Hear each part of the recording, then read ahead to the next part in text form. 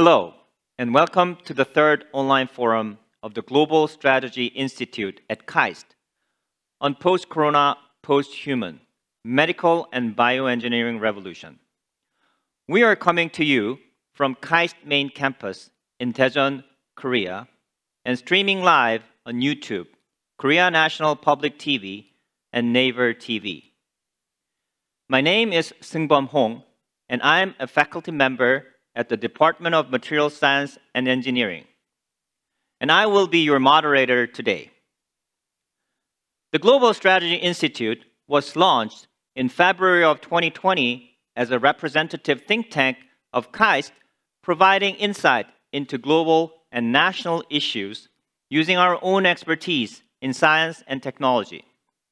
We held 2 international forums in April and June this year on global cooperation in the coronavirus era and envisioning the future of education for non-contact society in the post-coronavirus era.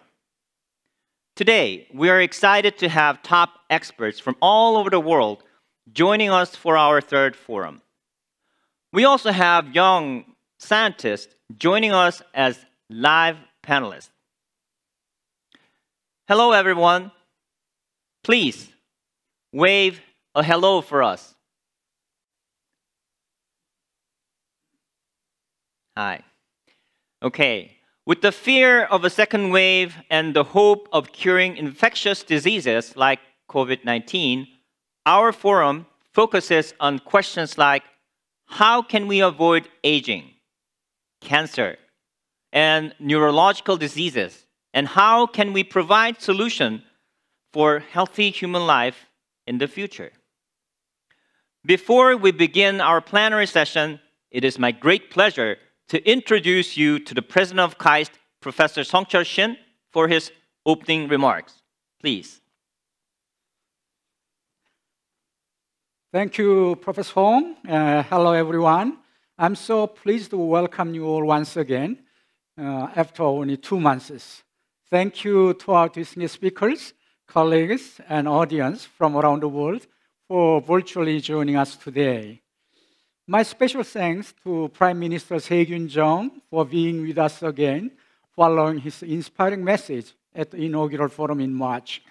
I also like to thank Director Jung-ho Kim, Professor Hoon Son, and GSI staff members for organizing this event so successfully. Despite every nation's best effort over the past half year, the world is experiencing the second wave of the COVID-19. These are very challenging times. In this critical juncture, I'm very honored to host these world-renowned speakers in the medical and bioengineering field at this forum. At this forum, we'll explore new strategies for innovation in science and bioengineering for containing COVID-19. We'll share our visions and insights on the future of humanity and how we can overcome the diseases with medical and bioengineering breakthroughs and extend life expectancies.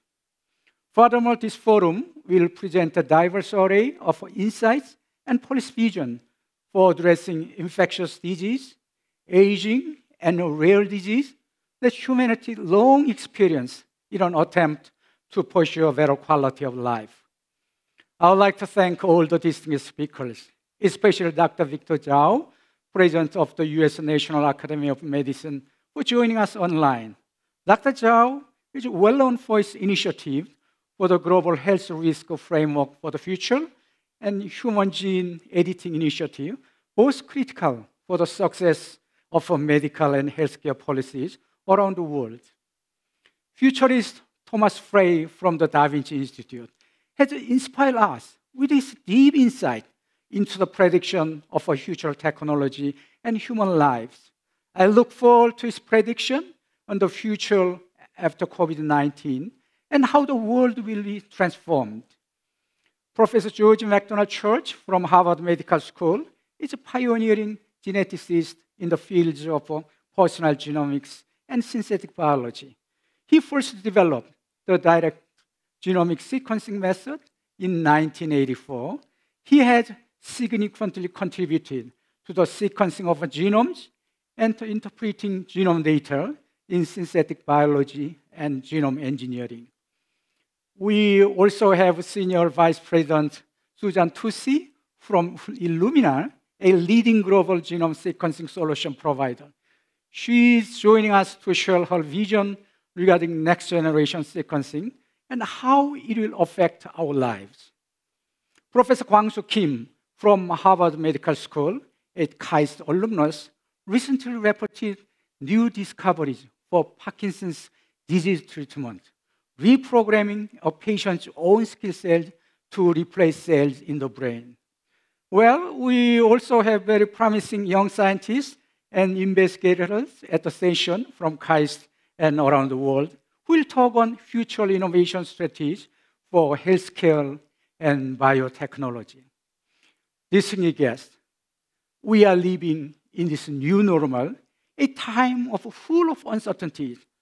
The one thing for sure is only advancements of science and technology will deliver us from this crisis.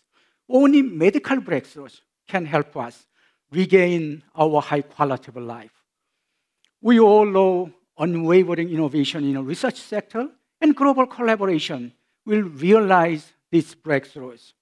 How to improve life quality and benefit humanity are long-standing research topics that KAIST is pursuing.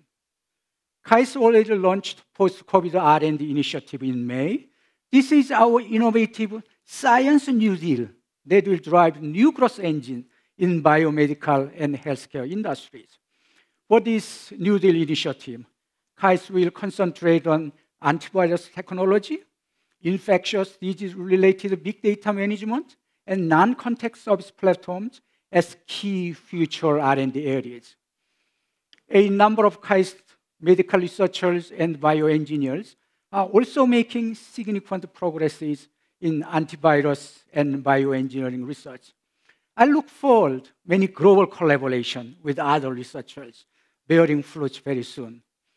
This global pandemic crisis has pushed us to make a revolution in medical and bioengineering disciplines and has opened a new chapter for human healthcare.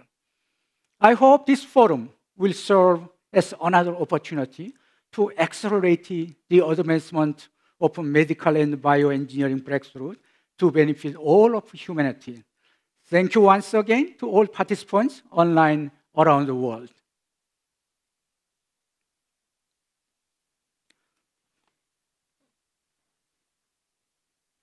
Thank you very much, President Shin, for your opening remarks.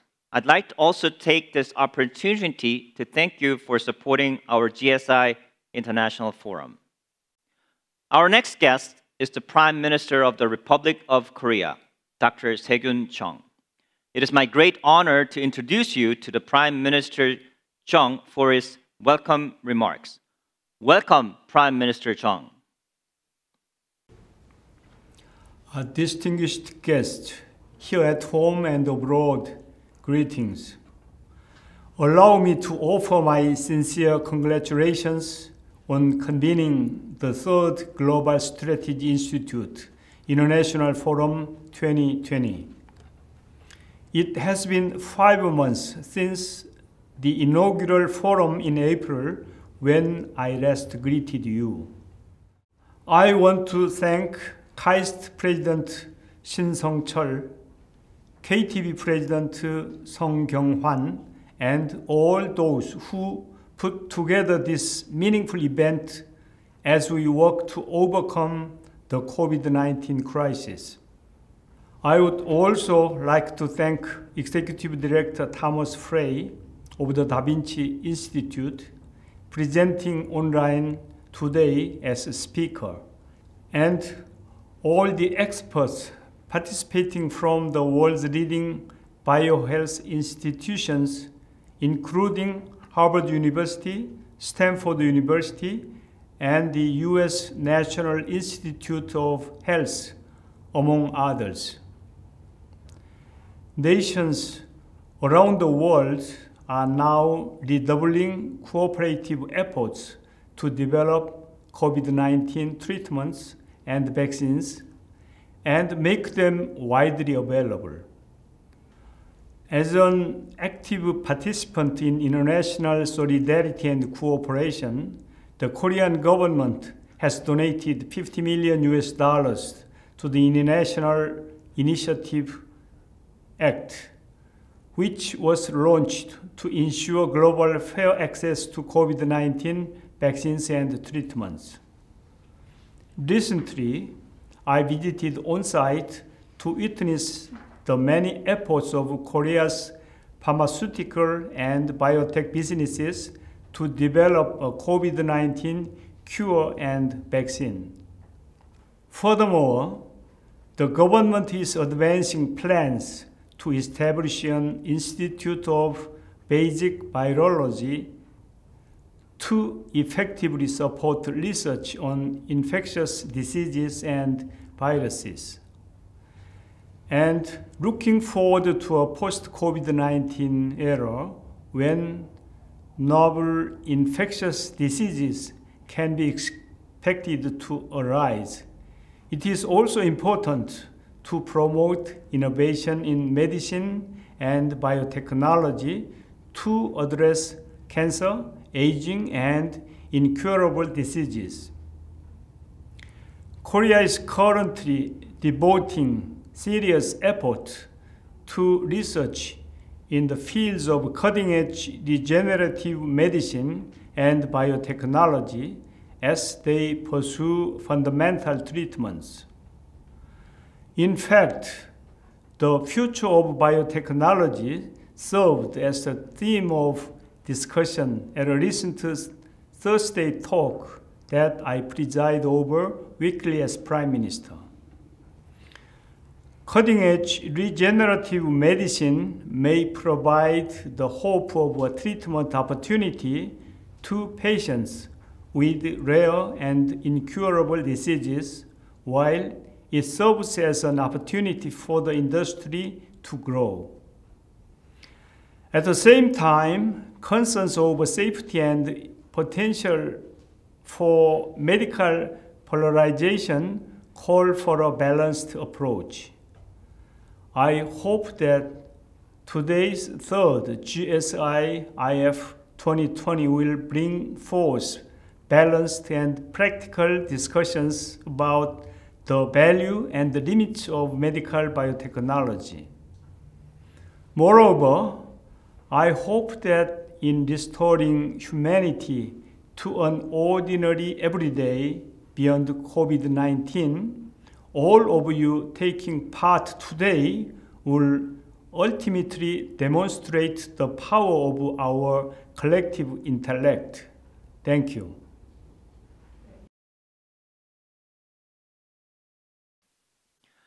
Thank you very much, Prime Minister Chung, for your thoughtful message. Next, I'm very pleased to have with us Dr. Victor Zhao, the President of the National Academy of Medicine.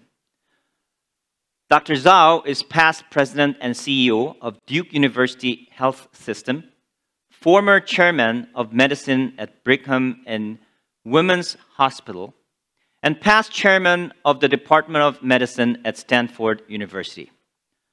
Today, he will give us a welcome speech on our forum. Hello, Victor, and thank you for joining us. Good morning. Thank you very much for that kind introduction, President Shin. It's a great honor to speak at the Third International Forum of the Korea Advanced Institute of Science and Technology. I'm going to touch on today on the potential of science and technology addressing a very important issue, which is the aging population. Let me therefore first put on my slide. This conference title is Post-Corona, Post-Human, Medical and Bioengineering Revolutions. What I want to add is the emphasis on charting the future of health and healthy longevity.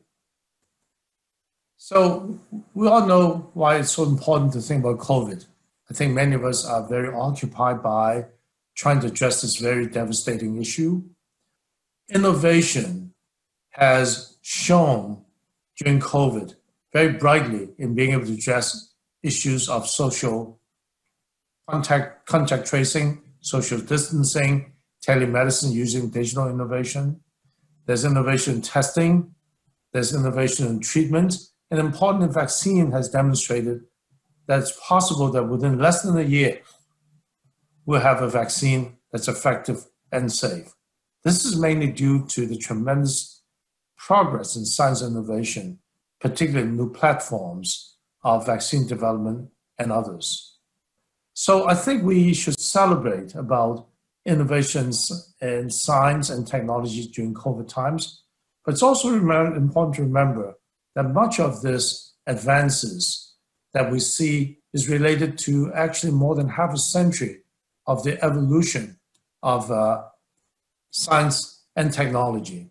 This slide shows you, for example, that two revolutions has been set by the title of this meeting.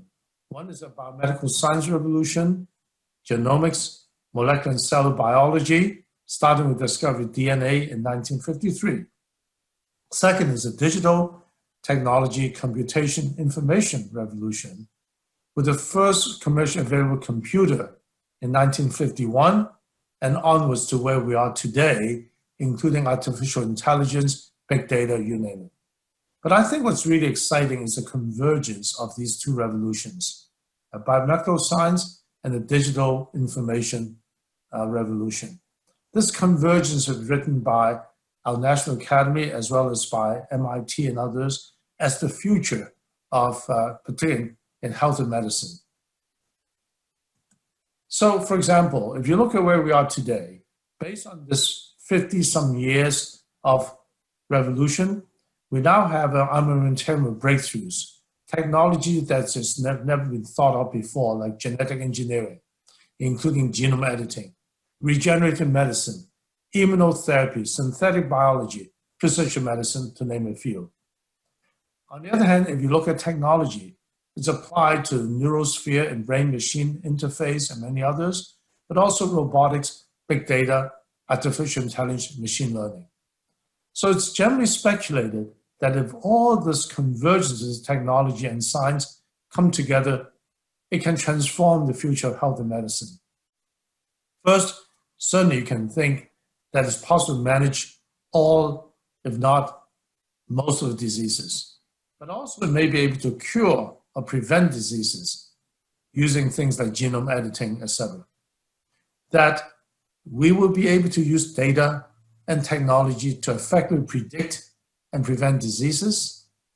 Furthermore, the way care is delivered, particularly with remote technology, sensing, etc., and where care is delivered and who's delivered by care by will all change. Ultimately, we'll have a seamless continued care connected through information, data, etc. And the insights from large data, artificial intelligence, digital health assistance can shape healthcare in clinical decision processes as well as individual personal decisions. This is all very exciting, something that we'll look forward to in the near future. But I think one of the beneficial outcomes of the advances in public health, hygiene, and medicine and technology is a much longer life expectancy. In fact, globally, we've seen a doubling of life expectancy in the last century or so. And this slide shows you the increasing global aging population. On the upper circle you see right here is the number of people over 65 is rising exponentially, so that by 2050, about 20% of the population, 2 billion of the world, will be over 65. At the same time, you see that fertility is dropping, so that by the time of 2050, again, less than 6% of the population will be under the age of 5. What I think is alarming is this slide right here, which shows the cross between, in 2020, the year we are now living in, we see a cross between, in fact, older population and the younger population. At the bottom is what they call a demographic profile, what we call age pyramid. As you can see in South Korea, this is becoming an increasing issue. In 1958, most of your population is young, as shown in this pyramid at the bottom. In 2018 now, many of your population is moving towards middle age to older age. It's predicted by 2045 you have an inverted pyramid, where most of the population is actually over 65. Now, aging is not a problem itself because I'm over 65 and I feel very good. I can do a lot of things. But the population aging does impact families, communities, societies, industry, and economy. For example, the aging population, as you know, have 3-4 times the amount of chronic diseases, obesity, hypertension, cancer, Alzheimer's. It puts a tremendous strain on the healthcare delivery system. And of course, it can eventually cause a lot of disruption in the financing. It puts tremendous pressure on family structure relationship, social infrastructure, social insurance, and importantly, it also result in a shrinking workforce. That is, fewer younger people and a lot more older people. So I think what I want to talk about is how to apply the advances in science and technology that we're here to talk about today, to look at how to improve health span of the population, particularly the older population, so that they can be healthier, less disease, more productive, and being able to function effectively in society. So the hypothesis here is, say, by delaying or interrupting biologic processes associated with disease and aging, we can prevent illness and disease and therefore a loss of function. But also, beyond biology, using technology to transform the way we age, that is, can ease activities of daily living, improve the quality of life, mobility, and accessibility to healthcare of the elderly. So let's take a look at 2 areas. First area that you're going to talk a lot about today in neurodegenerative disease. This slide shows you that on one side, on the left side, is the rising incidence of Alzheimer's, Parkinson, and ALS. On the right side, you can see the slides that show you the 9 hallmarks of these diseases, because the biggest risk factor for these diseases is age. And the 9 hallmarks of aging and neurodegenerative disease are things like genomic instability, telomere attrition, epigenetic alterations, mitochondrial dysfunction, etc. So now you can imagine, by understanding these processes and interrupting them, we may be able to prevent the progression of disease and not treat disease, or maybe altogether prevent disease. This leads me to think about the bigger picture, which is the biology of aging per se. One really understands the process of aging, and one can, in fact, either enhance health span or delay aging or interrupt the process. You can imagine that, in fact, this would be extremely beneficial in the sense of reducing the infirmities of aging and improving health span. I listed here, by no means exhaustive, there are many things which are already known in terms of cell senescence, autophagy, metabolic and mitochondrial dysfunction, regeneration of cells and tissues, DNA repair and damage and repair, telomere dysfunction, a whole series of longevity genes, and of course, epigenetics.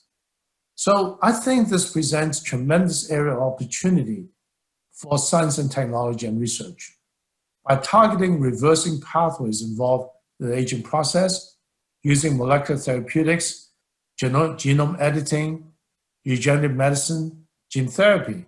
In fact, one of your speakers, my friend George Church, published last year a paper in which a single administration by AAV of 3 genes into mice can actually greatly prevent a series of diseases from developing. These are diseases related to aging. But also, let's talk about tissue bioengineering, which is a big part of this meeting. And finally, advanced technology. I mentioned already data, digital technology, artificial intelligence, automation, biosensors, and brain-computer interface. So with that background, I'd say that this meeting should be discussing how the science and technology can be now mobilized to improve health span of the population, particularly as you age. At the U.S. National Academy of Medicine, we have taken on two big projects to address this issue. One is the grand challenge called healthy longevity. What we want to do is comprehensively address the challenges and opportunities presented by global aging, being able to address not only biological processes, but social, economic, political, and other environmental factors that affect the health of the older population, but importantly, capitalize breakthrough ideas and research that can extend human health span, generate transformative and scalable innovation, and form a dynamic network of support for healthy longevity. So what we did a year ago is to launch this big project called Global Competition, in which we have mobilized 8 funding agencies and covering about 50 countries and territories. This launch a year ago started the process of a competition. You can see in this pyramid, the bottom is called Catalyst Award, where we're giving out $50,000 seed dollars for bold, innovative ideas in different parts of the world. And we are funding about 450 such Catalyst Awards, and already we have thousands of applications in our first round. The idea is that these new ideas would catalyze an innovation and bold ideas, and those which are meritorious will get the Accelerator Award, which is shown in the second level, which will be $500,000 to $1 million, and to enable them to move this forward and even commercialize.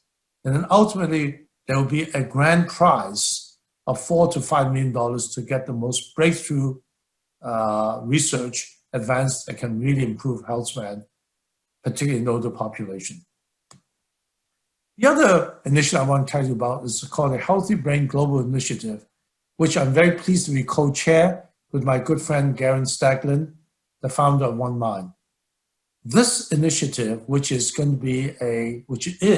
by the way, a multilateral independent initiative, but co-convened by National Academy of Medicine and One Mind, and now on its own leg in terms of organization, have this bold idea of new science, new finance, new trajectories, life trajectories, $10 billion financing mechanism in order to fuel an unprecedented increase in delivery of evidence-based intervention, brain science breakthrough, that will actually improve the lives of those with mental neurological disorders and bend the unsustainable $3 trillion global cost curve per year, particularly in low, middle, and even high-income countries.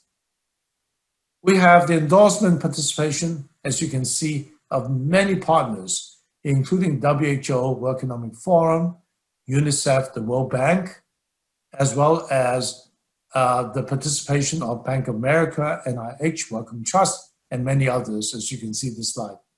But the important issue is to be able to find financial resources over a 10-year period to enable integrated multidisciplinary science from cellular to society, from biologic to behavioral, so in other words, implementation, translational, and discovery sciences. And importantly, we're going to use a portfolio management approach whereby the idea would be that with this amount of investment, that one, in fact, invests in low-income countries, low-middle-income countries, and high-income countries, so that together we can totally transform mental health. Now, how are we going to raise the money? This is the concept of a 10-year financing mechanism using things like 10 to 30-year bonds, raising money through sovereign wealth funds, capital investment, but also philanthropy and donor, impact investment, and many others. And we're well on our way with the Bank of America willing to underwrite this, and in fact, the World Bank playing a big role in possibly issuing the bonds. So this is a very exciting time for us. And what I want to end by is this slide to show you that at the end of the day, we age. It's called chronologic age.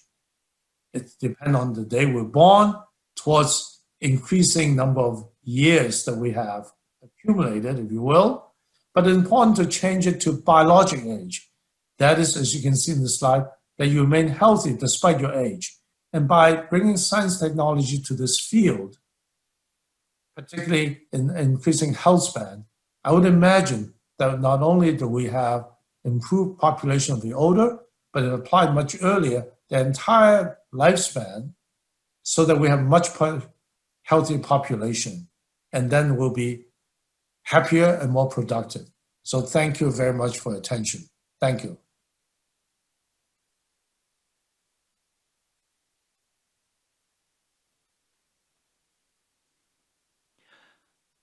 Thank you, Victor, for your wonderful welcome remarks. Now, let's move on to our plenary session. Our first speaker is Thomas Fry, the senior futurist, founder and executive director of the Da Vinci Institute.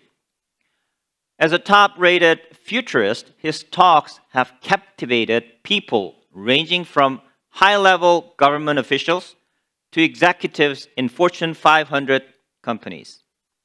He will be sharing his predictions on the future of healthcare enabled by medical and bioengineering. Please.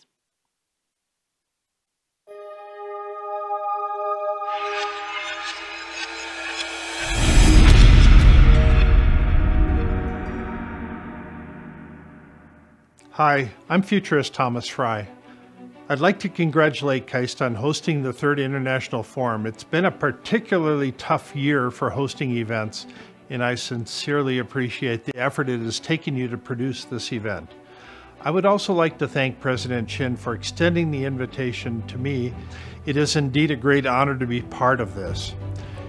You've accomplished much over the years, and it's important to note that KAIST has been ranked 39th in the QS World University Rankings and is also the best engineering university nationwide. KAIST GSI was established in February of this year with the goal of becoming one of the leading global science and technology think tanks in the world. I wish you the best as you move forward on this endeavor.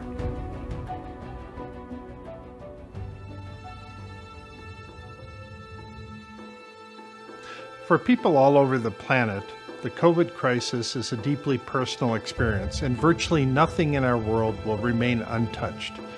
It's as if the game of life was thoroughly shaken up and an entirely new set of rules was dumped onto the table for us to deal with. As we stare at this new rule set, yes, we can spend our time complaining about it, or we can seize the golden opportunity, reinvent business, and run with it. After all, during periods of great chaos comes great opportunity. The only problem, most opportunities are hard to spot, especially in today's environment. They look different, they feel different, and they come all wrapped up in a legacy of shattered hopes and dreams. Pre-COVID success stories are vastly different than the ones we'll experience moving forward. Think of this as the end of business as we know it and the beginning of something else. Suddenly, a sharing economy is bad. Stadiums are bad. In-person events, airports, crowded expos, parades, professional sports, movies, and comedy clubs have all been touched by the social distancing wand of disapproval. Every post-COVID success story will come from those who manage to cut through the fog of uncertainty, make the right decisions, and build a durable strategy that can survive the tumultuous times ahead. But here's the problem. The end of COVID will be fuzzy. There will be no sign saying you have reached the end, normal life begins now. Instead, the entire planet will have to feel its way into the post-COVID world, a process that will take years for us to understand what we went through and what it all means. And we are looking to storytellers to help guide our thinking. We now have a massive production gap in both television shows and movies, and the opportunities are huge for those who can tap into the zeitgeist of post-COVID thinking. Storytellers will need to pay close attention because our definition of heroes, success, and achievement is changing. So are our thoughts on villains, virtue, and passion in our quest for accomplishment. We're desperately seeking new forms of leadership, decision-making, and ways of setting priorities and getting things done. And the old way of thinking about Hollywood and the rest of the movie industry just won't cut it anymore. We no longer feel comfortable with our old sense of morality, purpose, pursuits, and relationships. Our global consciousness has changed, and this is the perfect time for a new breed of storytellers to pave the way. So let's take a look at some of the underlying trends happening in the world. The coronavirus will prove to be the most expensive crisis in human history, even more expensive than World War II. It's impossible to have this many top-down decisions without creating a massive number of unintended consequences. And yes, we will be cleaning up messes from these decisions for years to come. Businesses were simply never designed to be shut down and restarted months later. For this reason, I put together a few predictions about the world after COVID. We are experiencing the biggest job transition in all history. Most of us have had time to step back and think, and as we've reassessed our lives, we've decided to do something different. This will include new jobs, new businesses, and living in new houses and new cities. We're desperately seeking new lifestyles with more meaning and purpose. We will see a mass exodus from the inner cities. 30 to 40% of inner city retail stores will fail and never reopen. Contact phobia will permeate our thinking for generations to come. Shaking hands has suddenly become a symbol for you're an idiot. Universities are struggling, and roughly 50% will close permanently by 2030. By 2030, the largest company on the internet will be an education-based company that we haven't heard of yet. More on that later.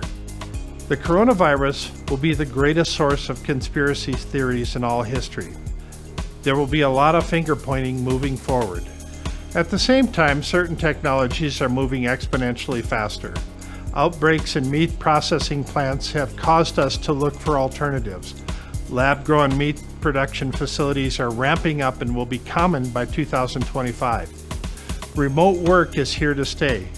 Productivity will be data-driven, and the number one goal for businesses in 2020 and beyond will center around building and rebuilding trust. The rapid increase in working from home has incentivized bad actors. Quantum computing will make all current encryption systems breakable by 2025. We will all need to switch to quantum-level encryption before then. Electric and driverless cars are ramping up in a huge way. The last internal combustion engine will be produced around 2025. Driverless technology will be the most disruptive in all history. It will touch the lives of every person on planet Earth over the next decade. With COVID, the ever-present infection numbers, hospitalizations, and more ominously, deaths, daily counts have taken on a significant role in our world. But let's put those in context with another count. 151,600 is the number of people that die every day in the world.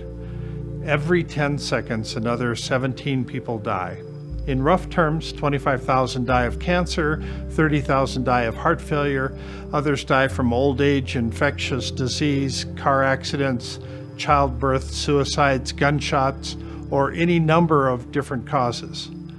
The ending of human life is a sobering reality, and it's happening relentlessly every second of every day. Whenever I get lulled into a false sense of this will never happen to me, I realize the same number begins its countdown every morning of every day.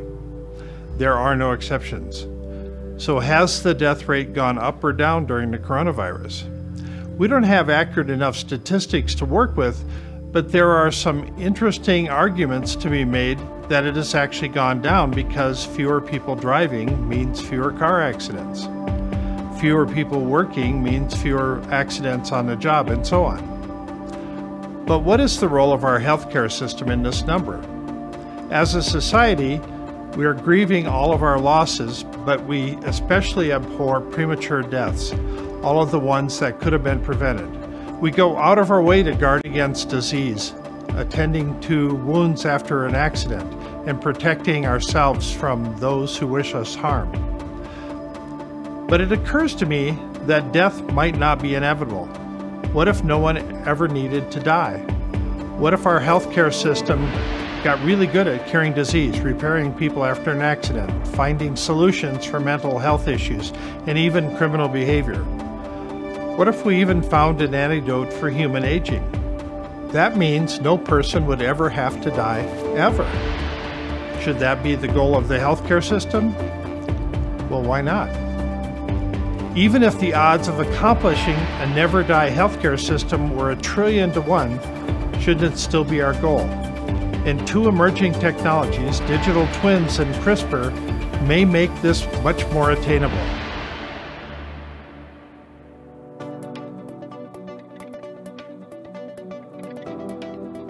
Healthcare is transitioning from an industry dominated by pharmaceuticals to an industry run on data.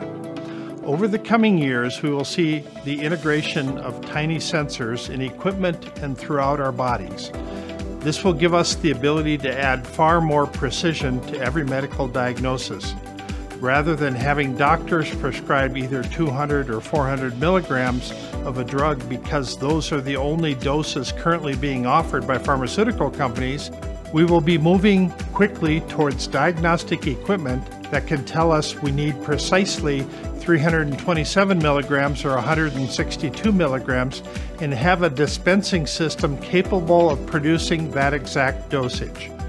As these sensors become tinier and more precise, we will witness an explosion of digital twin technologies. The digital twin is a virtual representation of a real-life physical product, building, or person. Currently, digital twin technology is being used to monitor large pieces of equipment like tractors, cruise ships, and turbines in a power plant. It allows operators to remotely monitor equipment and processes in real time, even from a remote location. With improvements in digital twin technology, we will soon enter an era of remote robotics, where we can see what the machine is seeing and feel what the machine is feeling as we operate equipment remotely. This is already happening with surgical robots, but will become far more pervasive over time. This brings up a number of important questions. At what point do we no longer need to have an operator in the vehicle? How long before planes, as an example, can be operated remotely with pilots that are on the ground? How long before digital twin technology is common in humans?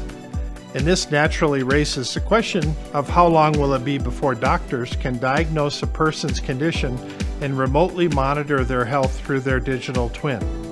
Since Korea is already a leading designer and manufacturer of sensor technology, digital twins offers a rich future for those businesses. Of course, digital twins can only help diagnose problems. To solve them, we are seeing an explosion of powerful new tools like CRISPR. CRISPR technology involves a series of DNA reading and editing tools like gene scissors, bioprinters, and molecular scalpels that are being used to solve a wide range of healthcare problems. It's become a Swiss Army knife for gene therapy world. The true game-changing potential for CRISPR is that it allows scientists to perform cut-and-paste-like functions to remove existing or add new gene sequences to our DNA in ways that may be faster, cheaper, and easier and more precise. Here are 8 ways that it's being used. CRISPR can correct the genetic errors that cause disease even before a baby is born. Catching the mutation in the earliest stage of embryonic development will either reduce or eliminate the need for treatment later in a person's life. CRISPR can eliminate the microbes that cause a disease and even COVID-19, but much more work is still needed to prove out these strategies. It's being used to develop clean meats. Several Silicon Valley startups are experimenting with CRISPR to make lab-grown chicken, pork, beef, and fish. CRISPR will be used to develop healthier foods. Unlike GMO operations, which are crude and sloppy, CRISPR is a very precise way of re-engineering plants. CRISPR may even be used in the revival of extinct species. Some scientists believe that bringing back the woolly mammoth could actually help keep some of our climate changes at bay. CRISPR may eliminate the threat of disease-spreading mosquitoes. Currently, mosquitoes are the world's most dangerous animals. CRISPR engineers are testing techniques to reduce their ability to spread dangerous infectious disease among humans, and this includes diseases such as malaria, dengue fever, and yellow fever. CRISPR has the potential to make transplantable organs safer and more readily available. Currently, 20 people die every day waiting for a transplant. CRISPR could help people have healthier babies, as well as designer babies. The age of superhumans cannot be far off. As with all new technologies, we now have a new starting line, and Korea is well positioned to take the lead on many of these areas of CRISPR technology.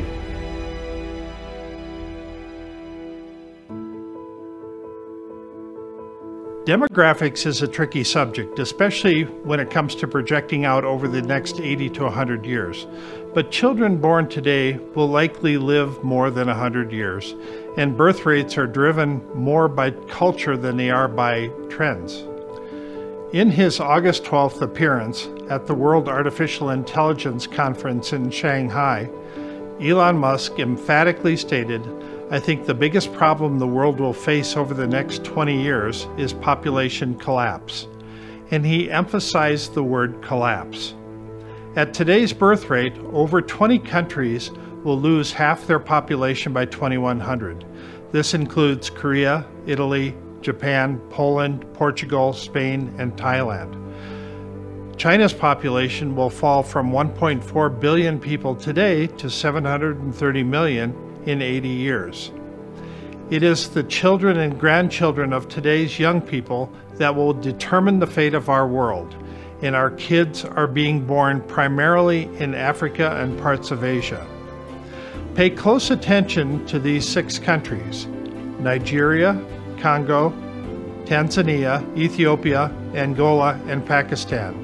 The future of our planet is happening inside of these countries. While fertility rates around the world are plummeting, over half of all the new babies born in the world are being born in these 6 countries. According to Pew Research, these 6 countries are projected to account for over half of the world's population growth through the end of this century. At the same time, very little money is being spent in educating this future half of the planet. According to the UN, nearly 69 million new teachers are needed. In Africa, where they have the fastest growing school-age population, 20% of all kids do not attend any school whatsoever. It's important to understand that as humans, we have a mandate to pass our learning from one generation to the next. But very little of this learning is reaching remote regions of the world. For this reason, we are on the verge of an education explosion unlike anything we've ever imagined.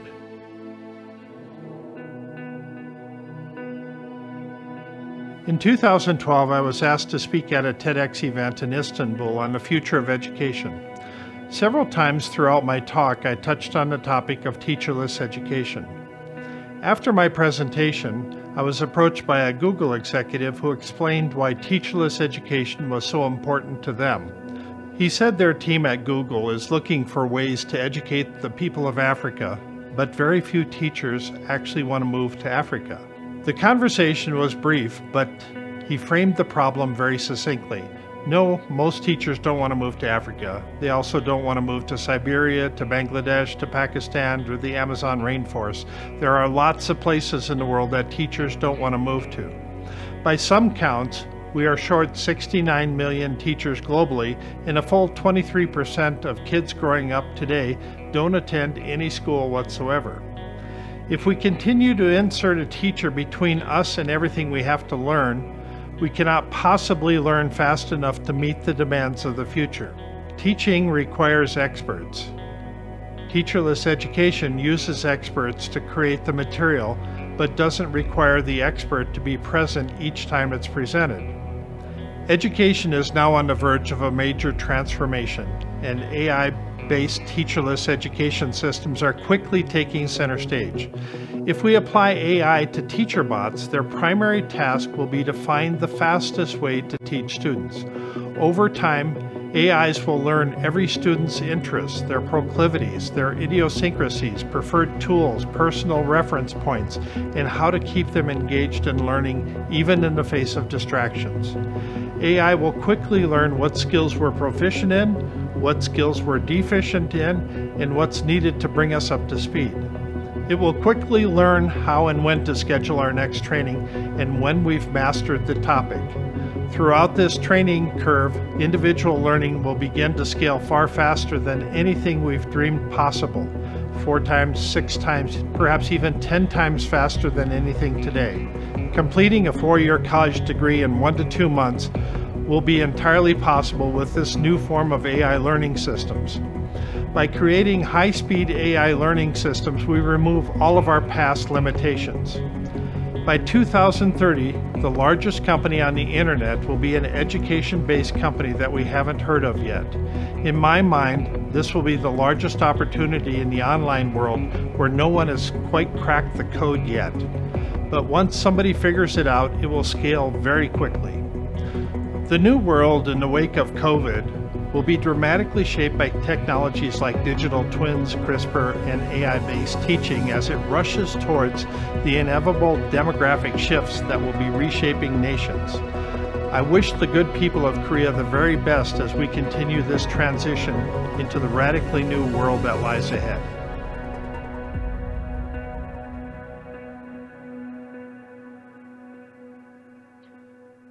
Thank you very much, Thomas. It was indeed a captivating presentation, and it was a thought-provoking and inspiring talk. Never die healthcare system, if it becomes a reality, will be a true paradigm shift, as death will not become a sobering moment of reality, but an option to all of us. And at that time, the ethics will change in the direction we're not familiar with. And also AI-based teacherless learning system will be an important part at KAIST in the future. Now, before moving on to the second speaker, I'd like to spend some time with Thomas with one Q&A session. The question is, it is true that COVID-19 will bring significant change in people's lifestyles, values, thoughts, etc. What change do you think will happen in the post-COVID-19 era? When do you expect this disorder and distrust can be settled down? In response to this question, Thomas provided his reply as follows. During the early stages of COVID, governmental leaders felt great urgency to make decisions quickly. Leaders around the world were applauded for taking quick, decisive action. However, even after urgency began to subside, these same leaders started feeling increasingly comfortable with taking immediate action. The massive number of top-down decisions being made without democratic decision-making process and public input will create a huge number of unintended consequences. That said, the best way to change people's thinking is to change the narrative. For example, as the economy falters and unemployment rises, governments will be searching for a number of mega projects, including large infrastructure projects and scientific projects. For mega projects to be successful, they will need to capture the imagination of diverse group of people, seem intuitively useful, and put many people back to work. Now, we will welcome Dr. George Church as our next speaker. Dr. Church is the Robert Winthrop Professor of Genetics at Harvard Medical School. Church is one of the pioneers of CRISPR gene editing tool for genome editing and stem cell engineering.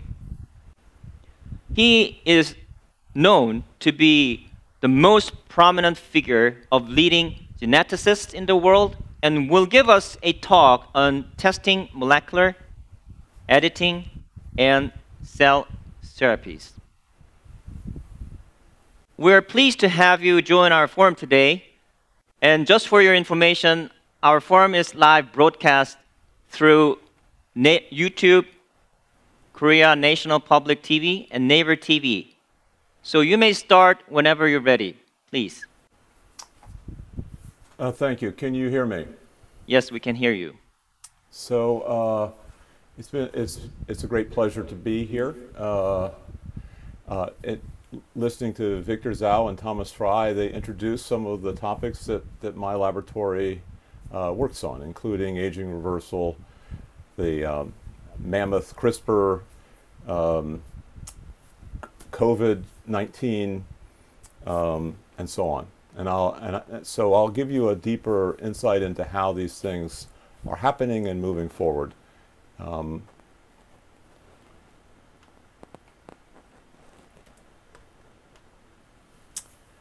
So the most expensive therapies in history are now orphan drugs, in particular gene therapies, but they don't have to be. They're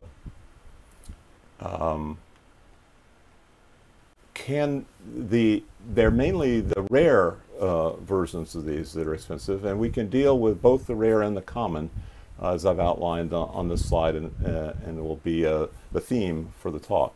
Rare genetic diseases can be greatly reduced in cost, from millions of dollars per lifetime to hundreds by preventative matchmaking and other stages.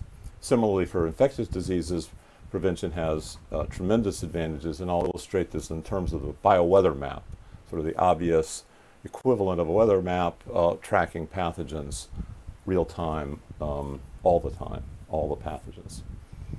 We could also decrease costs by increasing the success rate via machine learning and libraries. I'll show you that in just a moment. And then finally, common diseases are age affected. In fact, age affects almost everything, as previous speakers have pointed out. Even falling down is increased by, and the consequences are higher in an age-related way. COVID-19 is very age dependent. But the opportunity here is that age-related diseases can be cost-effective, because since everybody is susceptible and everybody needs these cures, the R&D costs, the research and development costs, can be spread out over many different.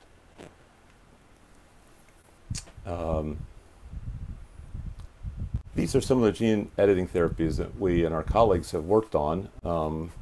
The first few have in common, whether they use CRISPR or other editing methods, that they either cause cutting or they cause small changes, some of them inefficiently, some of them restricted in the kinds of changes you can make. For example, just A's to G's or C's to T's. A more general method we call gene writing, and an example of that has come forward in the form of Tessera Therapeutics. But the point is, these technologies keep changing, and they change in an exponential way, which is quite interesting.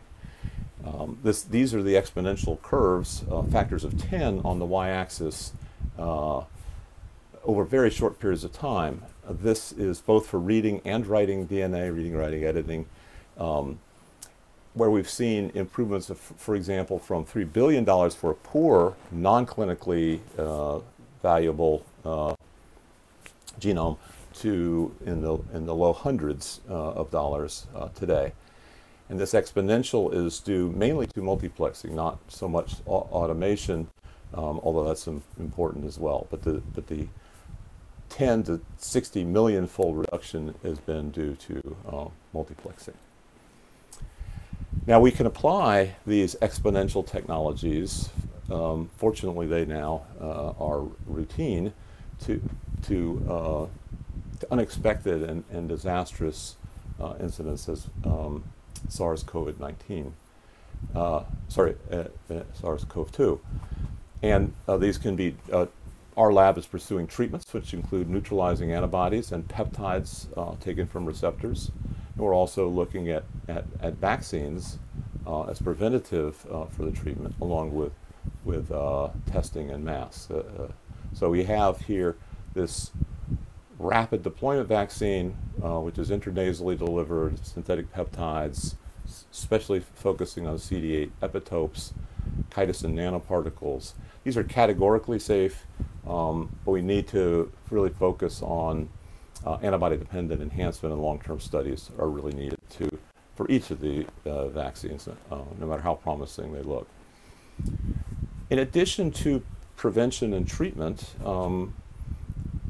via prevention via vaccines, we can also do prevention via analytics. When we have some sort of respiratory disturbance, it could be completely non-infectious or it could be fatal. So we need to think beyond, or including this crisis, but beyond it, we should be constantly monitoring in a cost-effective way something that could be 1,000 times less expensive than this single pathogen problem. Something 1,000 times cheaper would be monitoring of every family on a weekly basis, possibly every individual on a daily basis, as the cost comes down as we are used to. And this could be real time, it could be portable, it could be on your body the same way that cell phones are very commonly. It could be even part of your cell phone, as you can see in these pictures here. It could be two prime candidates for this are nanopore technology and molecular transistors, like the polymerase transistor from Roswell.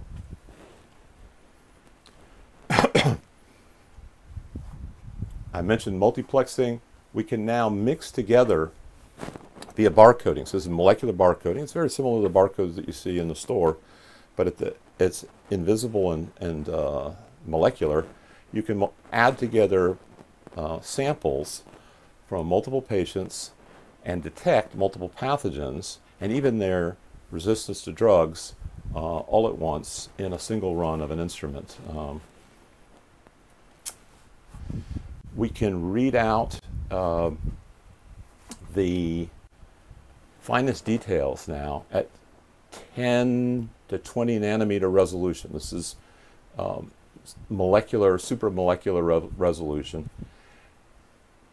for DNA, RNA, and protein, the central dogma. I'll show you one slide each of how far this technology has gone. You can think of it as a very high resolution microscope with a very large number of colors. This is work from, that we've done in collaboration with Ting Wu's lab at Harvard Medical School,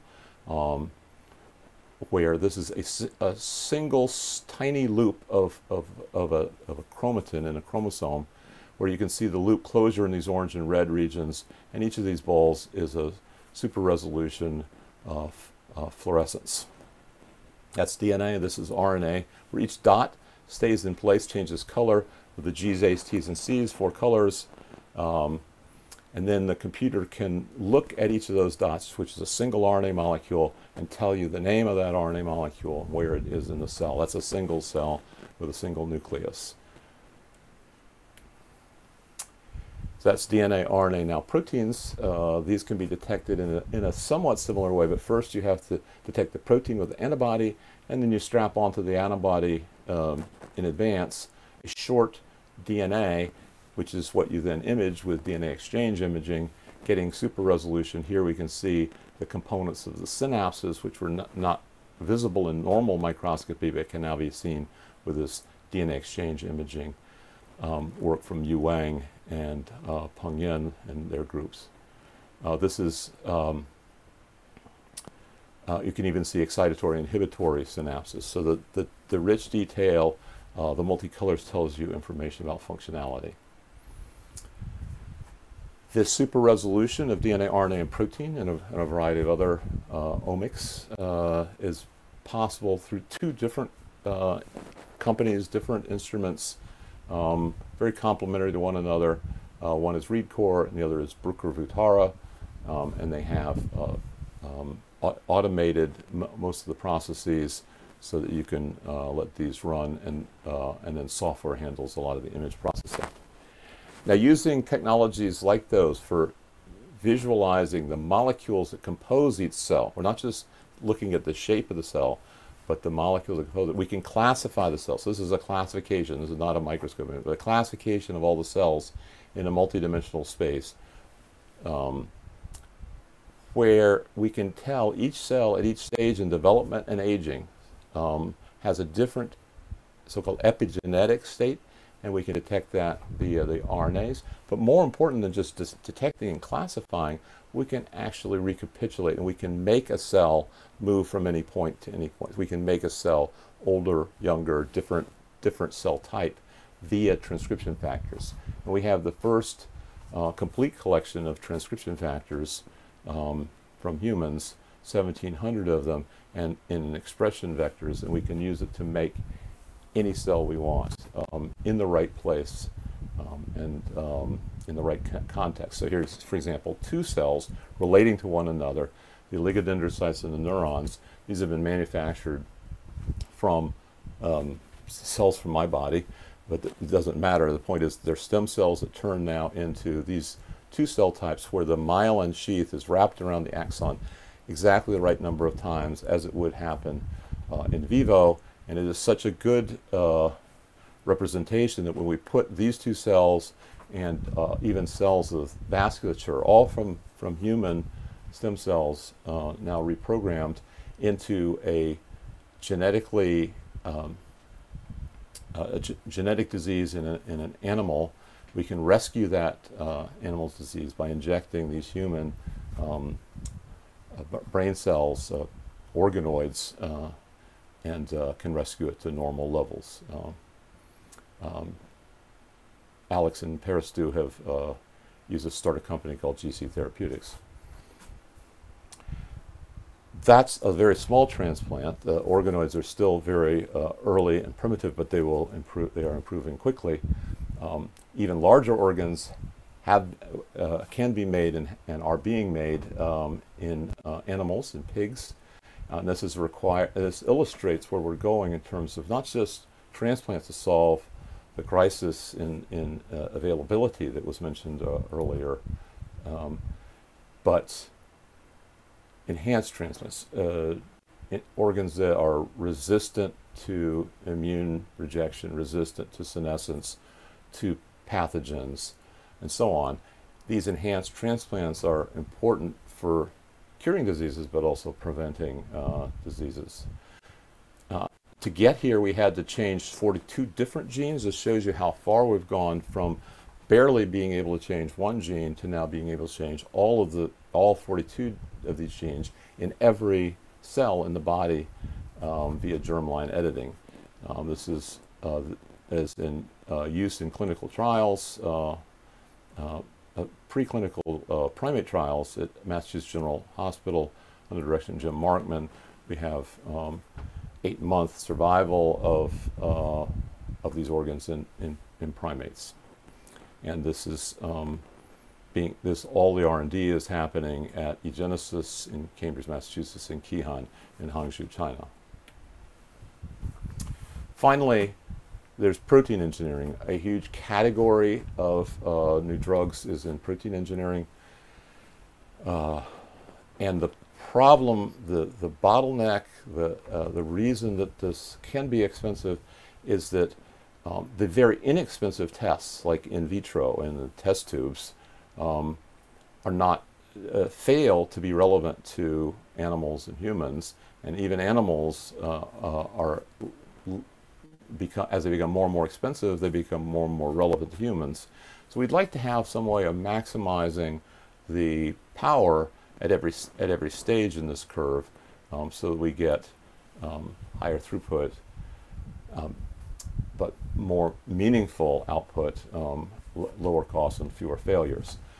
One way to do this is described in these two papers. Many people in our group contributing to these, which are based on deep learning, machine learning, artificial intelligence, where one can pre-train on 20 million naturally occurring proteins and discover what substitutions are available in the amino acid space. Doesn't even require the three-dimensional structure. For many things, we don't even have the three-dimensional structure, as you'll see in a moment. And then this allows us to do smaller trials at great expense using this background information. An example, in addition to protein therapeutics, antibodies, and so forth, we've applied this to the very complex protein structure of the capsids that are used for delivering new drugs like gene therapies, editing therapies, and so forth. And so we do a cycle where we can make very large libraries, say on the order of 1 million different designed viral capsids.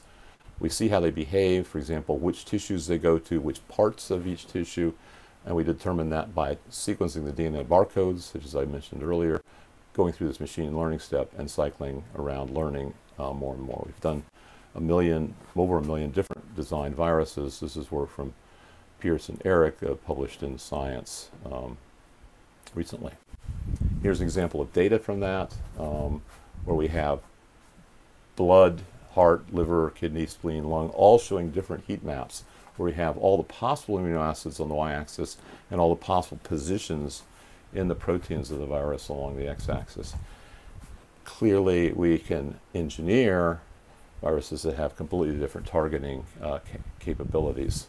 And this tissue tropism is one of the holy grails of delivery. Delivery, we need to not just have great drugs, we have to be able to deliver them either systemically throughout the body or in a very specific organs without off-target.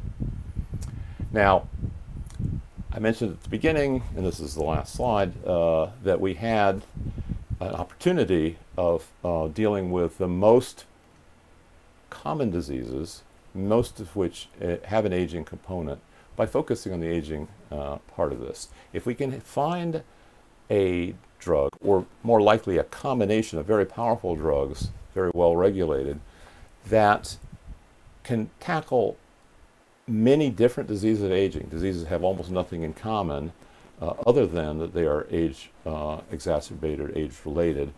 For example, high-fat obesity, type 2 diabetes, osteoarthritis, cardiac damage, recovery, kidney disease, and the list goes on. We hope to be adding to this neurodegenerative and cancer.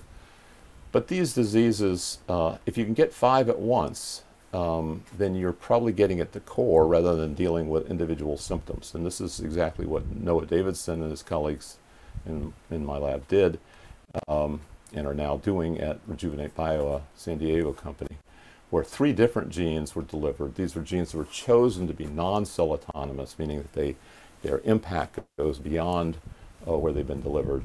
And part of this is, while we're developing better and better delivery methods, we need to leverage what we have. And so these non-cell autonomous were our top priority, and they did impact all 5 of these diseases, and we're moving on to other diseases and other markets. For example, veterinary markets for pets is a important milestone for getting to human clinical trials, which will hopefully be happening very soon.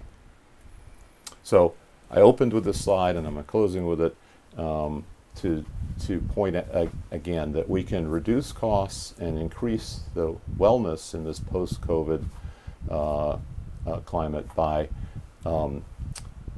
preventing rare and infectious diseases by digital tools.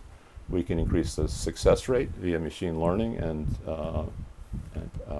protein libraries, nucleic acid libraries, and finally common diseases are, many of them can be thought of as age affected, and if so, then they can, the R&D costs can be spread out over the entire planet. So that's it. Thank you very much.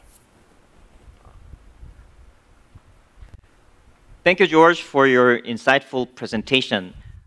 Before moving on, we will have a quick Q&A session for you. There is one question reading from an interview in 2017. You mentioned that we will be able to stop aging in about 5 years. Research on aging is making rapid progress, but 5 years seem like a short term to achieve such results. To what standard do you predict that we could stop the process of aging? So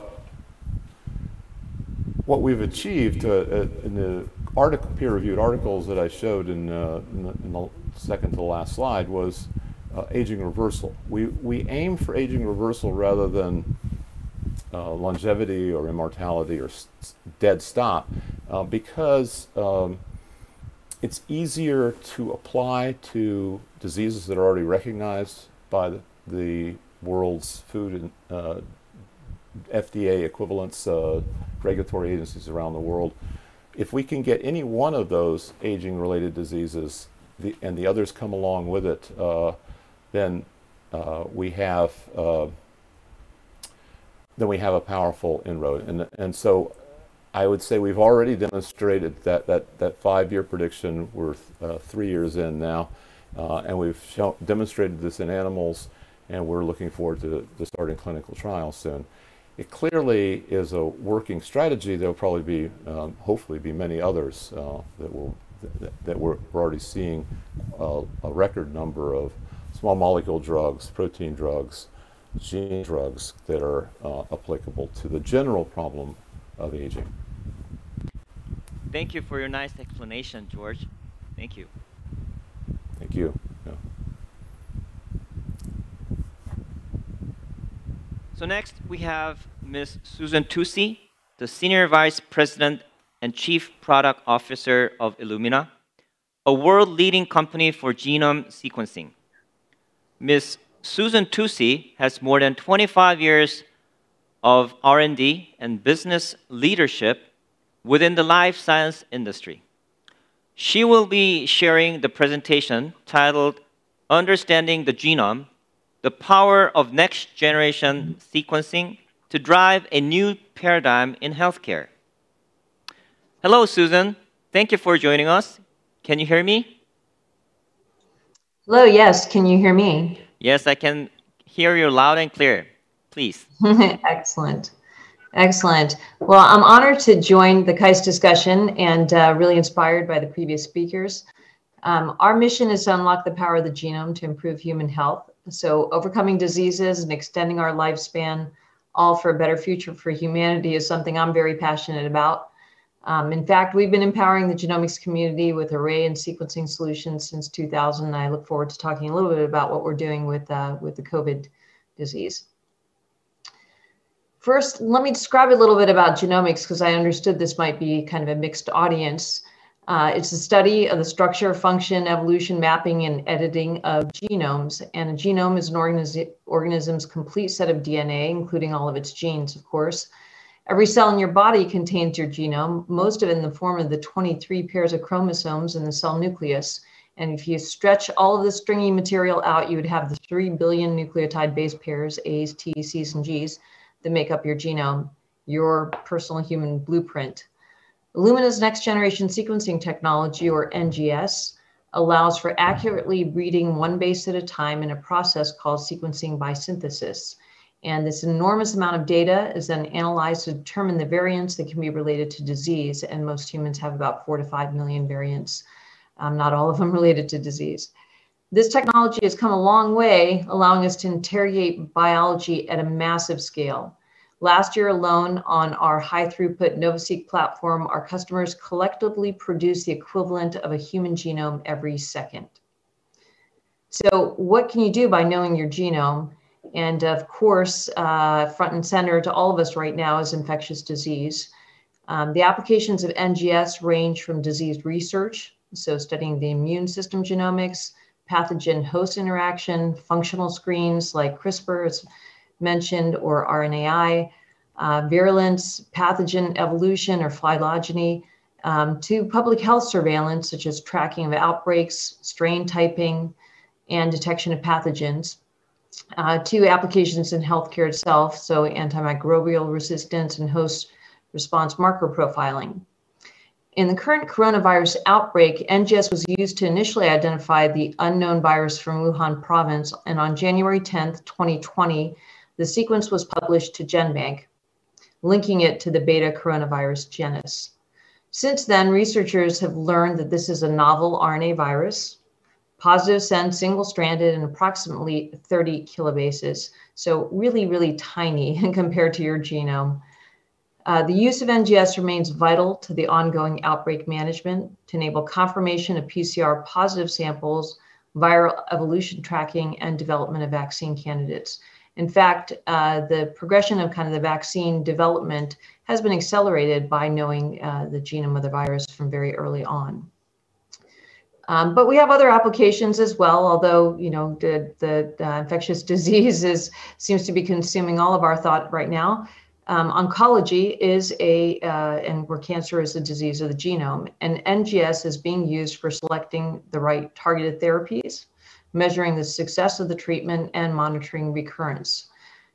We're very inspired by the promising use of NGS for cancer screening applications. So detecting cancer very early on, or stage shifting it from stage 4 to stage 1 or stage 2 even. And companies like Grail are using a blood-based test to look for cell-free tumor DNA in the bloodstream that you would do kind of as an annual checkup, maybe at a certain age. You would start having this test and potentially, you know, be able to trace cancer much earlier, saving millions of lives.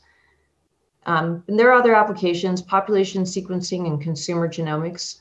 Array and sequencing products enable access to genomic information to allow individuals to be genetically informed on their state of wellness.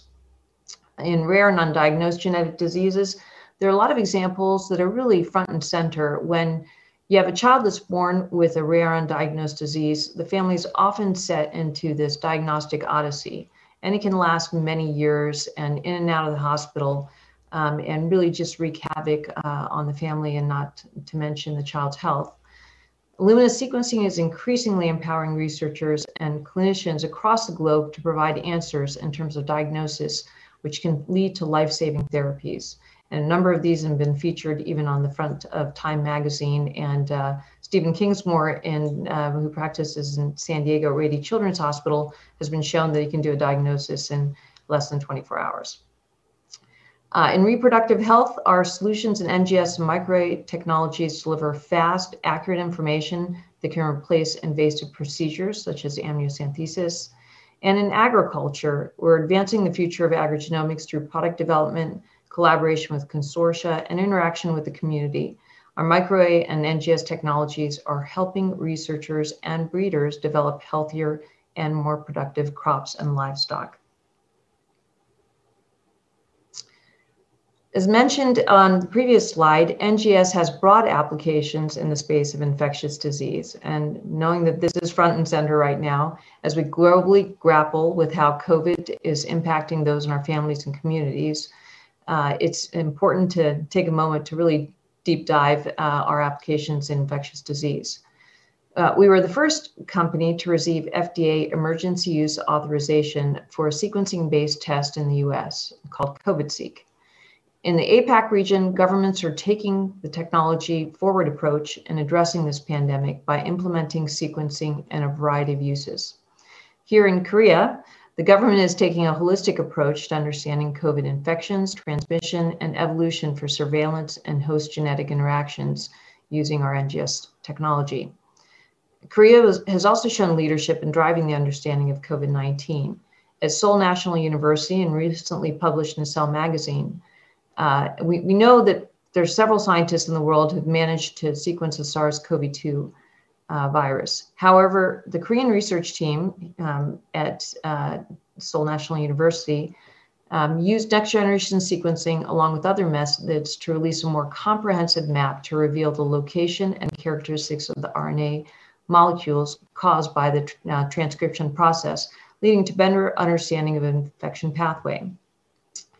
The analysis of all COVID-19 RNA transcripts was elucidated, confirmation of 41 chemical mutations, including methylation and the viral RNA. So really impressive work out of Korea. In Australia, through the MRFF funding, the Communicable Disease Genomic Network and Illumina are focused on using next-generation sequencing to better understand SARS-CoV-2 behavior, spread, and evolution. investigate best practice methods to identify transmission clusters and events, use genomic modeling to further understand the reproductive rate of SARS-CoV-2, and assess the impact of pathogen genomics in the COVID-19 pandemic and how it will impact future outbreak responses. There's a lot to learn and to be applied to the future. In Singapore, we're collaborating with a number of research institutions employing high throughput use of COVID-seq, and all of these countries at a population level are seeing the differentiated value of NGS. This was highlighted mid-last month by India's IGIB with the first reprinted publication of a clinical validation of COVID-seq when compared to qPCR, showing an 8 to 10% increase in diagnostic yield. Not only enables them to resolve inconclusive qPCR results, but enhances testing capacity. India is aiming to have about 1 million COVID-19 tests per day available. And due to the whole genome analysis approach allows for tracking mutations in the virus to better understand genomic epidemiology, monitoring transmission routes of the virus and its evolution.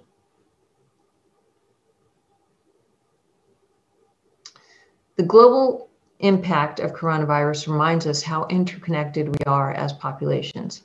Even though distance may separate us, common events impact us all.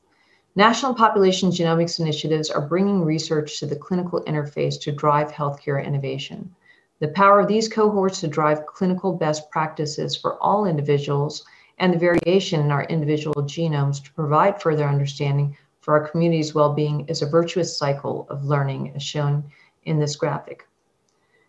This global map shows the current PopGen initiatives. The focus of these is varied, covering elements such as generating clinical grade genomes at scale to improve the cost, efficiency, and quality of genomic data to drive new insights in health and disease, integrating actionable genomic medicine into routine care to improve outcomes, diagnostics, and prevention, mining aggregated real-world data for novel discovery and to deliver real-world evidence as data assets, providing economic development through job creation, and spurring the local life sciences industry. Within the APAC region, we see examples of a number of these. In Korea, 1 million genomes of data will be gathered through the National Institute of Health. This is a Korea Bio Big Data project, which will sequence 600,000 oncology and 400,000 rugged or rare undiagnosed genetic disease genomes. Japan Genomics Medicine Program started in 2015 to build infrastructure that can deliver data on clinical and population-based cohorts for drug discovery. Australia has multiple initiatives starting in 2016 to build infrastructure and drive better population-specific understanding of rugged and cancer. This was supplemented in 2018 by the Genomics Health Futures mission, a $500 million investment in genomic medicine research to expand rugged oncology work and extend existing research to demonstrate the benefits of genomics and related technologies for patients and the health system more generally.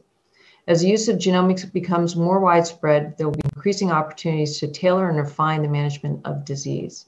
This means ending expensive and avoidable diagnostic procedures and treatments. These PopGen studies are developing the clinical evidence to accelerate the use of genomics into clinical practice, especially in oncology and rugged. In 2017, Korea emerged as a true pioneer in the use of NGS for oncology, with all major top 5 hospitals using our panels under the NGS Panel Selective Reimbursement Program. The Korea HIRA approved reimbursement of NGS targeted panels for use in determining the presence of DNA and RNA genetic variants from tissue and blood-based samples to guide cancer diagnosis and treatment regimes. Since that time, consistent growth in the use of oncology, NGS panel assays, including Illumina's TST-170 and TST-500, have been observed with over 10,000 samples per year as of now. TSO-500 is being used as a representative NGS panel assay in a routine manner at several major hospitals in Korea. It is a pan-cancer product which assays 523 genes for assessment of DNA and 55 for RNA variant types. These markers are associated with current and emerging immunotherapy biomarkers plus MSI and TMB. The comprehensive test increases the opportunity to find positive biomarkers versus individual assays and has greater than 96% analytical sensitivity and greater than 99.99% analytical specificity. These attributes in combination provide a cost-effective and scalable workflow that can reduce the timeline for cancer patients from diagnosis to effective treatment.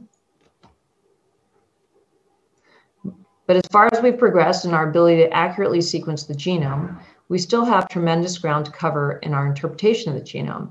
And as we all can predict, AI is going to play an incredibly important role. The amount of data is just absolutely vast. And while we can identify variants today, placing them within a clinical context and identifying causal pathogenic mutations still remains a major challenge, and we will need all of the technology at our hands to do that. As of today, we've only characterized, if you can believe it, a fraction or 0.1% of observed genomic variation. Even with that, we're seeing the clinical impacts already, but just imagine what can be done in the future. This means that for rare and undiagnosed diseases today, many cases remain unresolved, even with whole exome or whole genome sequencing. For patients with cancer, while we have made significant strides in the ability to use targeted panels to inform therapy, with Korea being a leader, as I mentioned, the promise of whole genome sequencing and tumor profiling will be unlocked with improved interpretation technologies. However, there's still so much opportunity ahead, and in the coming years, we expect sequencing to become ubiquitous in research and medicine. The insights we'll gain from sequencing not just thousands, but millions of species, and not just 1 million human genomes, but hundreds of millions, will lay the foundation for a world in which nearly all diseases will be better understood and the lives of patients much improved. As proud as we are of the role we've played in enabling the advances of the past decade, we are even more excited and energized by the future.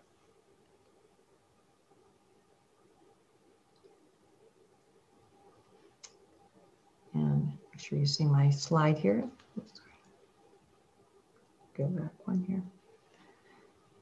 And with these innovations, we believe that the ability to transform healthcare is really at the tip of our fingers. The volume of data has been growing enormously as we brought down the cost of sequencing, but still actually being able to analyze, assess that data, and the cost of storage is a bottleneck. Large cohort studies, because of the cost and accessibility of sequencing, have driven powerful new insights. Many of them are mentioned here, but we still have to benefit from diversity, from hypothesis-free tests, as well as investing in longitudinal research to understand the effects of environment, lifestyle. And although we have driven standards to drive effective collaboration data utility, there's a long way to go. And as we get to multi-omics and other approaches, being able to harmonize that data and really draw vast conclusions from the complexity of biology is going to be incredibly important. And as we heard from Dr. Church, there are methods that exist to make and modify DNA. And of course, CRISPR has such great promise for the future. We believe that the use of genomics will allow for understanding on and off target effects to make the technology truly accessible and to really realize the impact on human health.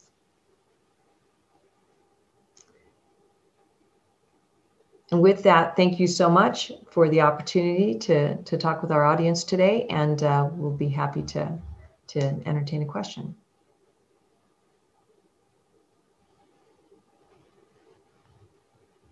Thank you for your wonderful presentation, Susan. We will have one quick Q&A session for you, and the question is, what types of diseases can be predicted if we are able to predict them? Well, that's a crystal ball kind of question, but we do believe that being able to predict diseases in the future, ones that really kind of elude us today, is going to become possible. I personally am inspired by polygenic risk scores and the opportunity for polygenic risk scores. As I mentioned, there are 4 to 5 million variants in in most people's genome, and when you're talking about complex diseases that impact our lifespan, whether it's heart disease or diabetes or other things that happen as we age, it's the link between the very complex number of variants across the genome, it could be hundreds or thousands, that would predict that disease are just not understood at this time. But statistical methods like polygenic risk scores can allow us to better hone in and actually predict a person's propensity to have one of these diseases, and at least be seeking kind of more frequent testing or treatment until those links are fully understood. But there is, increasing evidence that the polygenic risk scores will play an important role in a cost-effective and scalable way of allowing us to understand whether we're going to get a disease. Thank you, Susan, for your nice explanation, and thank you for your time. Thank you. Have a nice day. Thank you. Next, we have Dr. Kwang-Soo Kim. He is a professor of psychiatry and neuroscience at Harvard Medical School. Professor Kim is the first person in the world to successfully carry out clinical treatments on patients with Parkinson's disease. His presentation today will be on personalized cell therapy for Parkinson's disease, hope or reality. Welcome, Professor Kim. Can you hear us? Hello. Hi, yes, welcome. I can hear you. Thank you.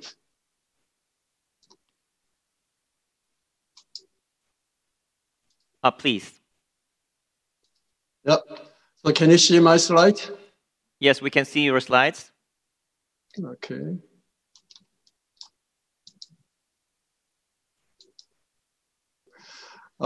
It is my honor to be a part of this very meaningful symposium.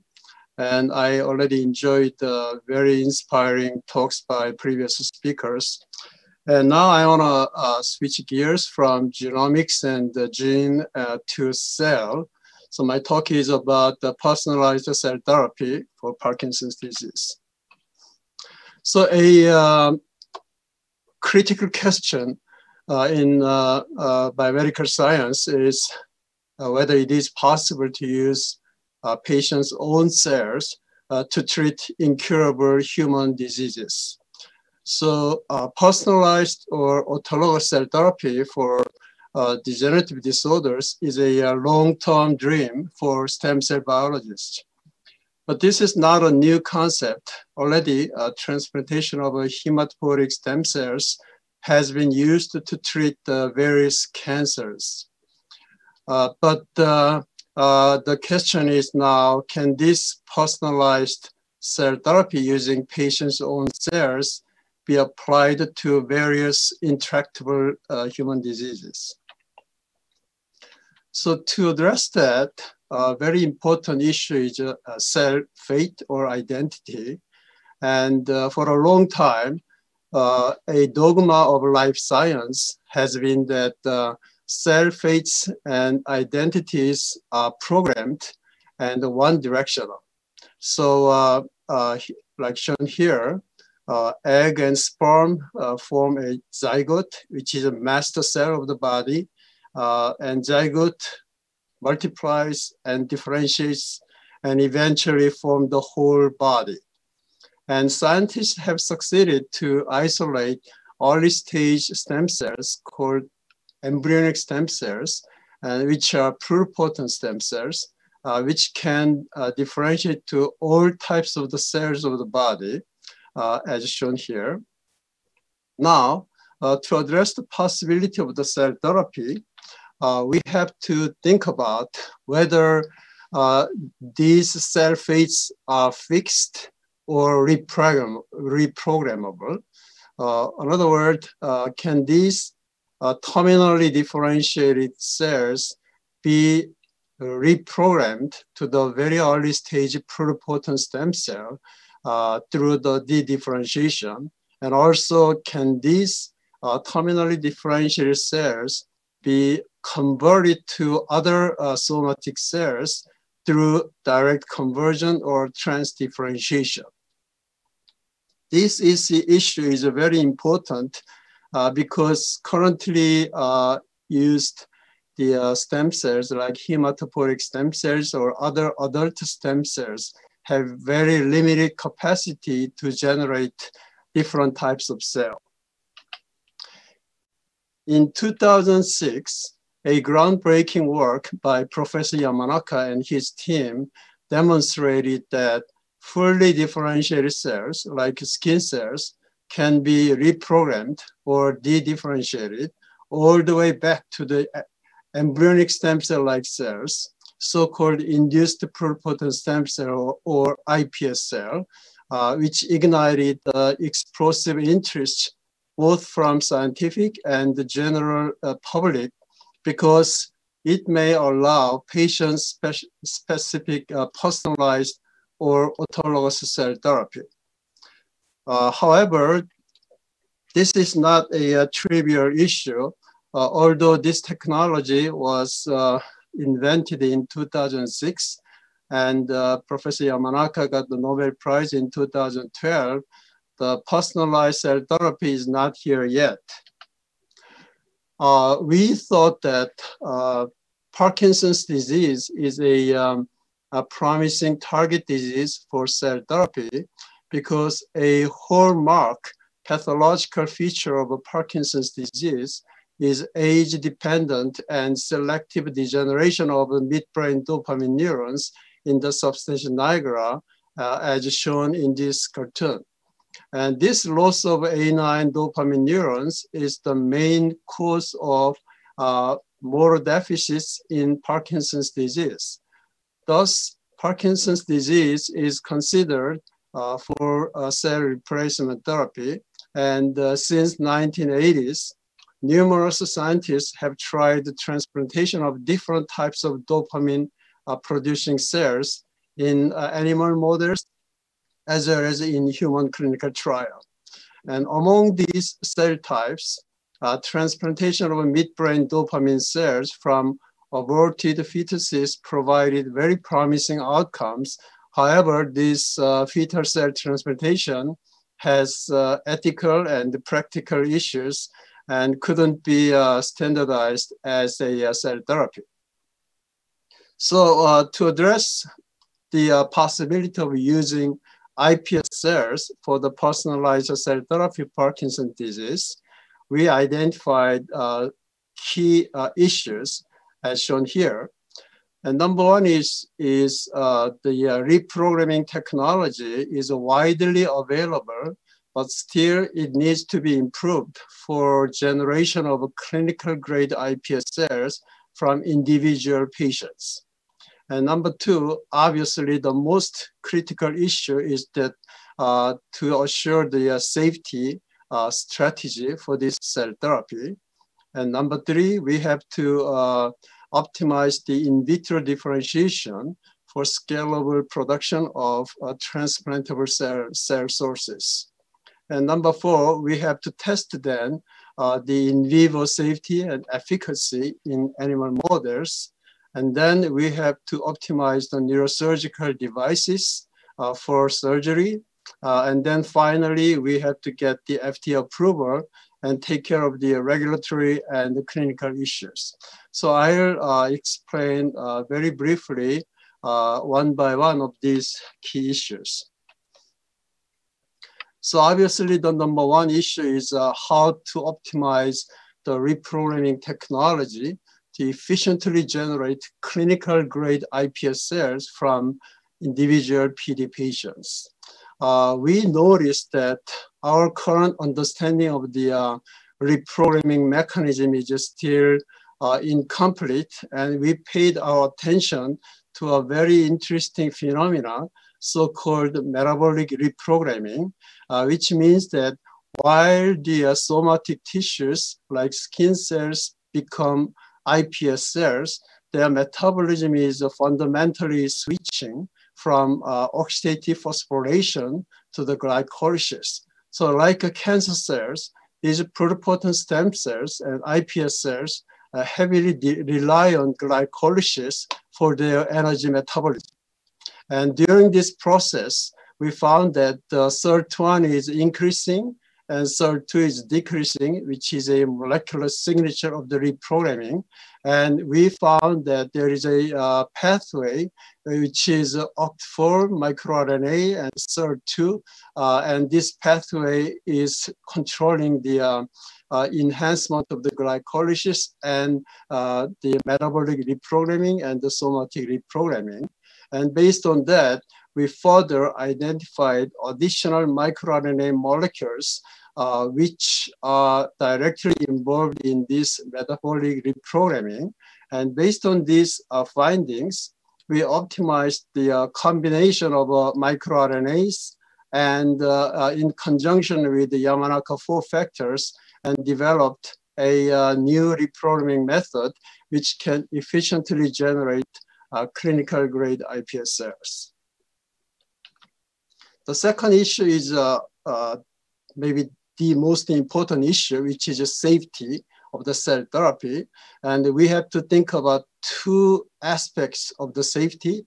The number one is, as previously previous speaker mentioned, genomic integrity is critical, and we have to confirm that the genome of the iPS cells and dopamine cells are intact, and there is no abnormal variations by the whole genome sequencing and bioinformatics.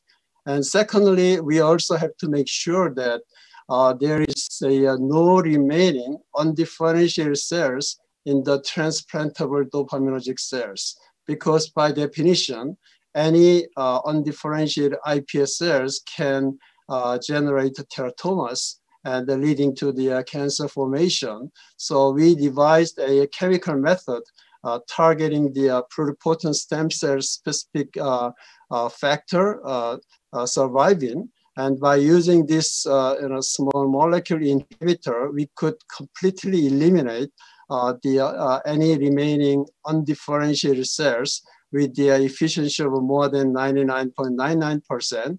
And notably, when we treated the survivin inhibitors, such as quercetin, this treatment does not affect at all the differentiated cells or even precursors. So by using this chemical method, we could ensure that in the transplantable cell source, there is zero remaining undifferentiated cells. Number three is to optimize the in vitro differentiation.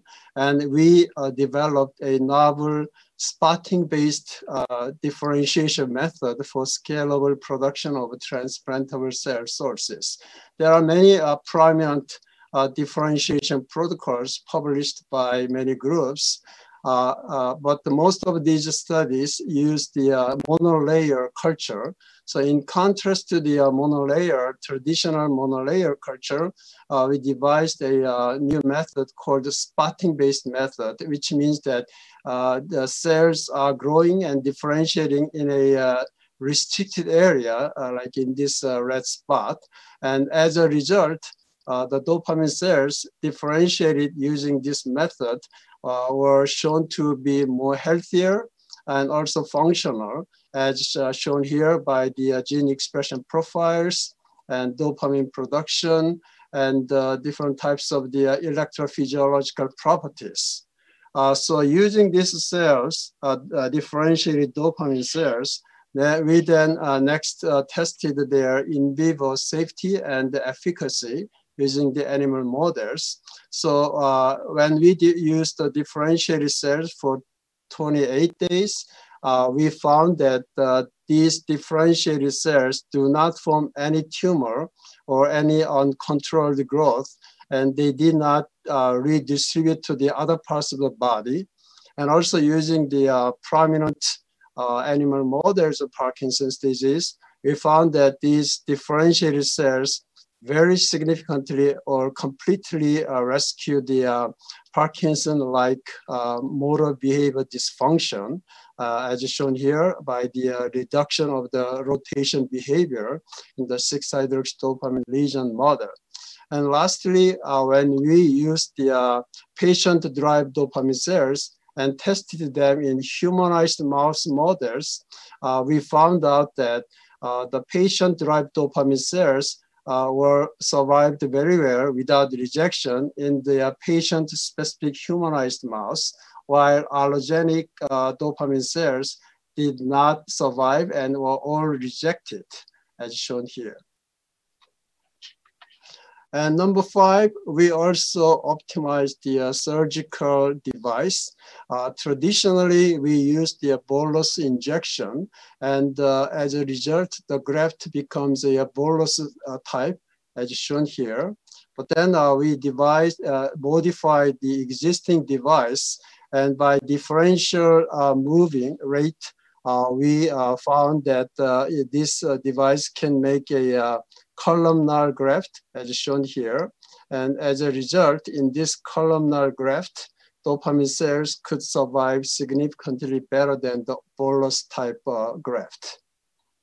So using this technology, we contacted FDA in 2015 and submitted the full IND application to treat the first single patient.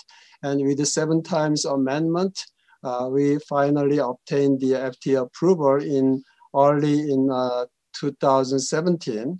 And by FDA's recommendation, we treated the first patient through the 2 times of transplantation and the first surgery and second surgery. And this is the snapshot picture of the first surgery, which was performed at the Cornell Medical School. This is the surgical room. And then this is a snapshot for the second surgery at MGH here at Boston. And our clinical team followed the patient very closely for the 2 years. And the results are shown here. The number 1 message was that this therapy was safe. There was no adverse effect such as hemorrhage or tumor formation or graft-induced dyskinesia.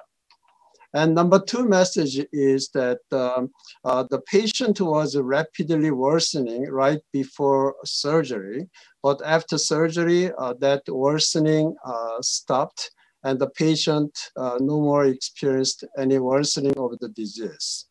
And thirdly, in terms of the improvement, although the improvement was not very robust, there were evidences showing that there was a clinical improvement. First, as shown in these PET imaging studies, initially, this PET imaging depicts the function of the dopamine terminals, and this dopamine function was decreasing. But starting from 1 year from the first surgery and 6 months from the second surgery, the PET imaging shows the improvement of the dopamine function, and that it stays improvement all the period. And also, our clinical team closely examined all the neurological tests in the different types of the battery of the neurological tests, such as UPDSR.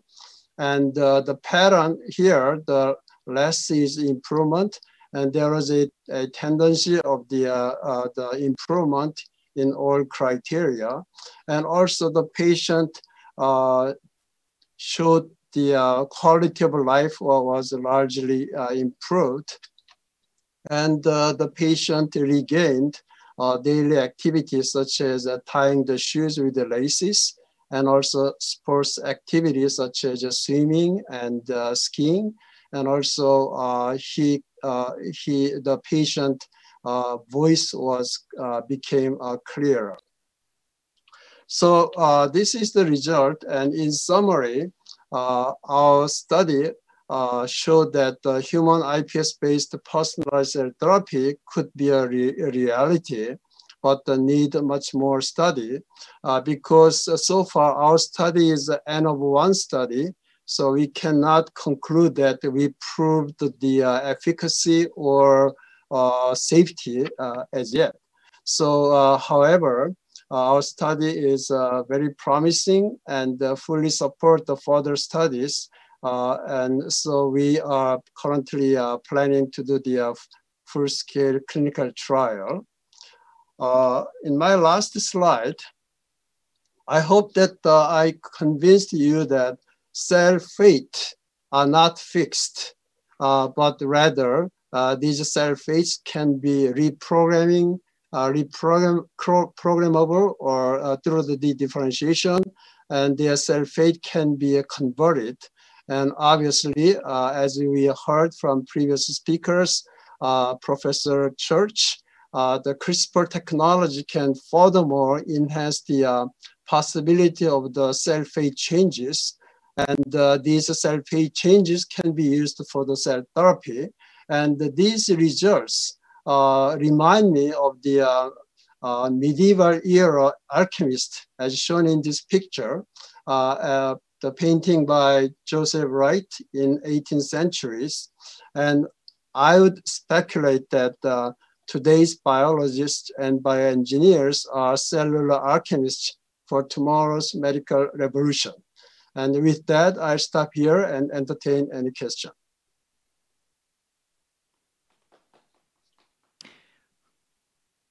Thank you, Professor Kim, for your insightful talk. We will have a short Q&A session for you, and I have one question ready. The question reads, about 110,000 South Koreans die from Parkinson's disease every year. It is known to be one of the 3 chronic degenerative diseases, and patients diagnosed with Parkinson's disease report of shaking, stiffness, and difficulty with walking, balance, and coordination. What improvement will be made if stem cell therapy is successful?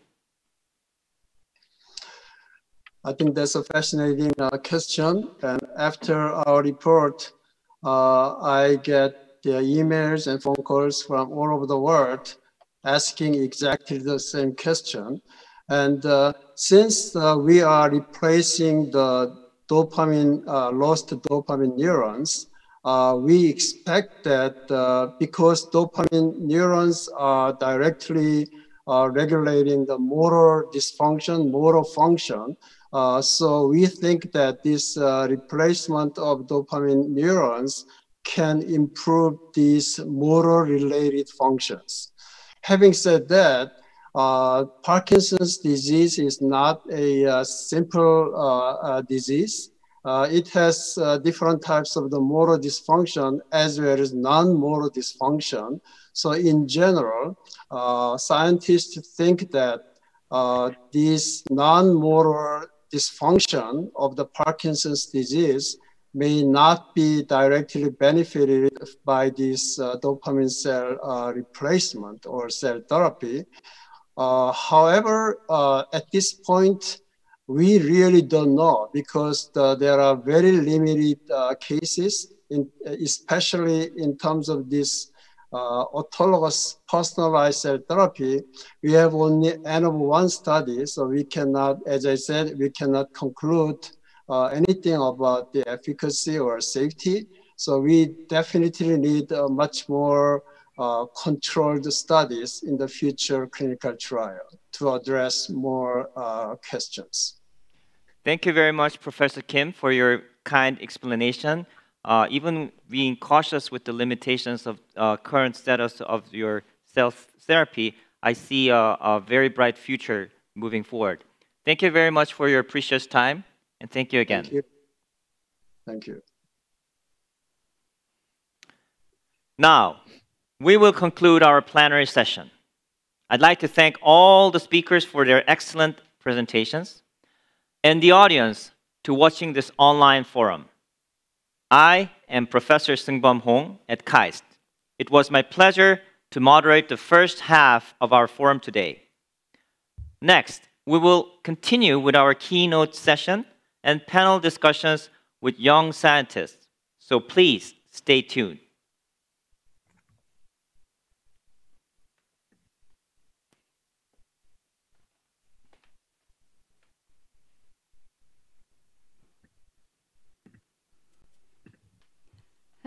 Hello, welcome to the keynote session of today's forum, in which we will continue to discuss gene-based personalized solutions to improving healthcare and extending human lifespan.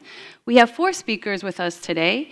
Jin-Hyung Lee from Stanford University, Vera Gorbunova from the University of Rochester, Jung-Ho Lee from KAIST, and David Resnick from the NIH. Each speaker will present for 10 minutes each, and after that, we will open up the floor to discussion and take some questions from our pre-selected panel of 20 participants who are joining us online. My name is Sang-Ah Lee, and I'm a faculty member here at KAIST at the Department of Bio and Brain Engineering, and I will be your moderator for this portion of the GSI Forum. Our first speaker is Jin-Hyung Lee. She's a professor of neurology, neurosurgery, and bioengineering at Stanford University. Her approach to the brain as an electronic circuit includes new therapies for a network-based and personalized approach to brain dysfunction. Jin-Hyung also founded Elvis, a startup company that develops software based on individual neural circuit maps to diagnose various neurological disorders. Hi, Jin-Hyung, nice to have you with us. Can you hear me? Yes, I can hear you very well. Okay. Can you hear me? Yes, please go ahead and start when you're ready. Thank you very much for the introduction, and it's a great pleasure to be here today. My lab's primary focus is to answer this one question: can we fix the brain like we fix electronic circuits? And we'll have a chance to discuss this approach today. And so I've actually never met anybody who's not interested in the brain.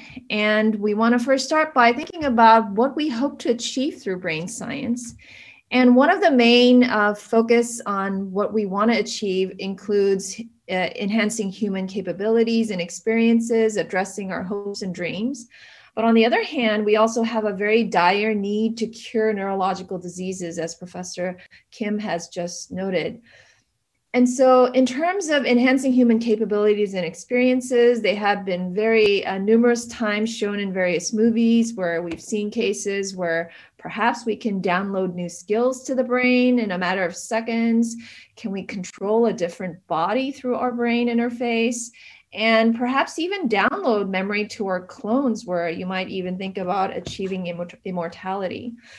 And so while these are our hopes and dreams that are reflected in movies, our reality lies somewhere closer to this MC² device, even though this is more than 20 years old. The current state of technology that's readily available is still at this stage. On the other hand, thinking about brain disorders are generally devastating. It's dramatically increasing in prevalence, and it has a common feature that none of them are curable. And the cost of care is also dramatically increasing, where this is not only a matter of problem for the patients themselves, but also a socioeconomically a huge problem.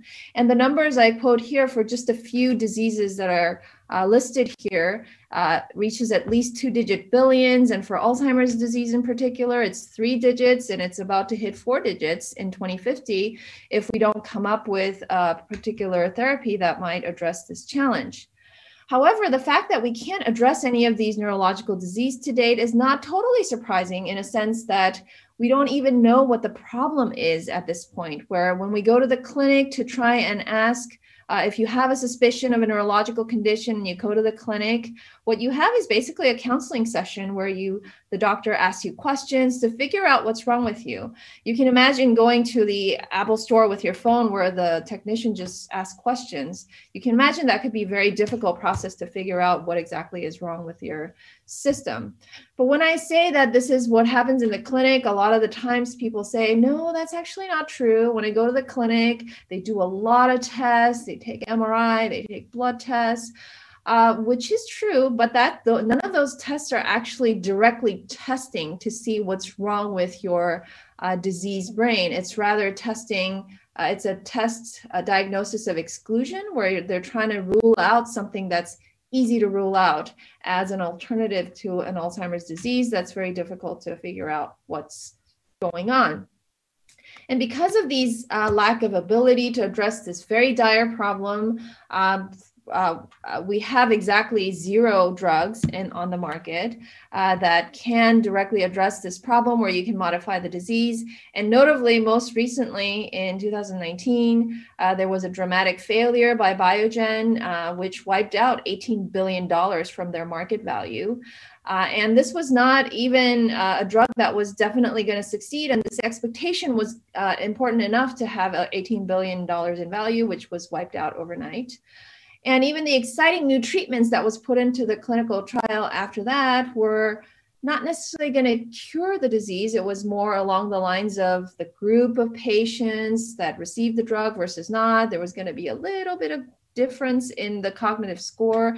And this was in various contexts, not even fair comparisons. And the latest hope in the latest news that came out regarding Biogen's Alzheimer's drug that was announced in August 7th, which boosted its stock price briefly, was a resurrected drug, the exact drug that failed. They reanalyzed it and found that these might actually be hopeful. And so despite these very dire sets of problems that we have, strong market potential, why do we not have a solution to date? And I think one of the main reasons why we don't have a working solution is because both at the diagnostic stage where you're trying to figure out what the problem is, and also at the stage where you're trying to treat the disease, there is very little consideration about how the brain works in terms of the circuitry. And the reason why this is not fully taken into consideration is mainly due to technological limitations where these technologies to assess the brain function is not readily available. So taking a step back and thinking about it from an engineer's perspective, the brain is a circuit. How do we take control of our brain? One very important component is that you need to have a brain interface, an input-output system, a channel to communicate with the brain system. And another very important element is that the input-output system is not enough. You need to have an algorithmic access to the brain function where you can understand the inner working architecture and the software algorithm so that you can assess whether it's properly functioning. And if there's a problem, you can read and write brain algorithms and codes to fix the problems. And so in terms of building I/O system, there's a very popular, well-known update that was provided by Neuralink in August this year.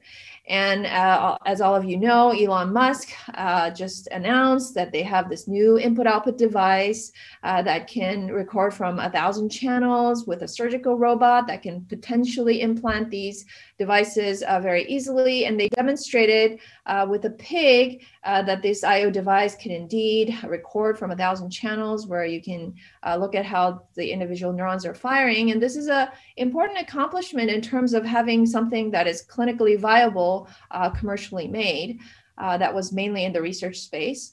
And there is indeed already a clinical input-output device that has been used for a long time, which is what's called the deep brain stimulator, where you can see here in this X-ray image, the patient has these devices implanted.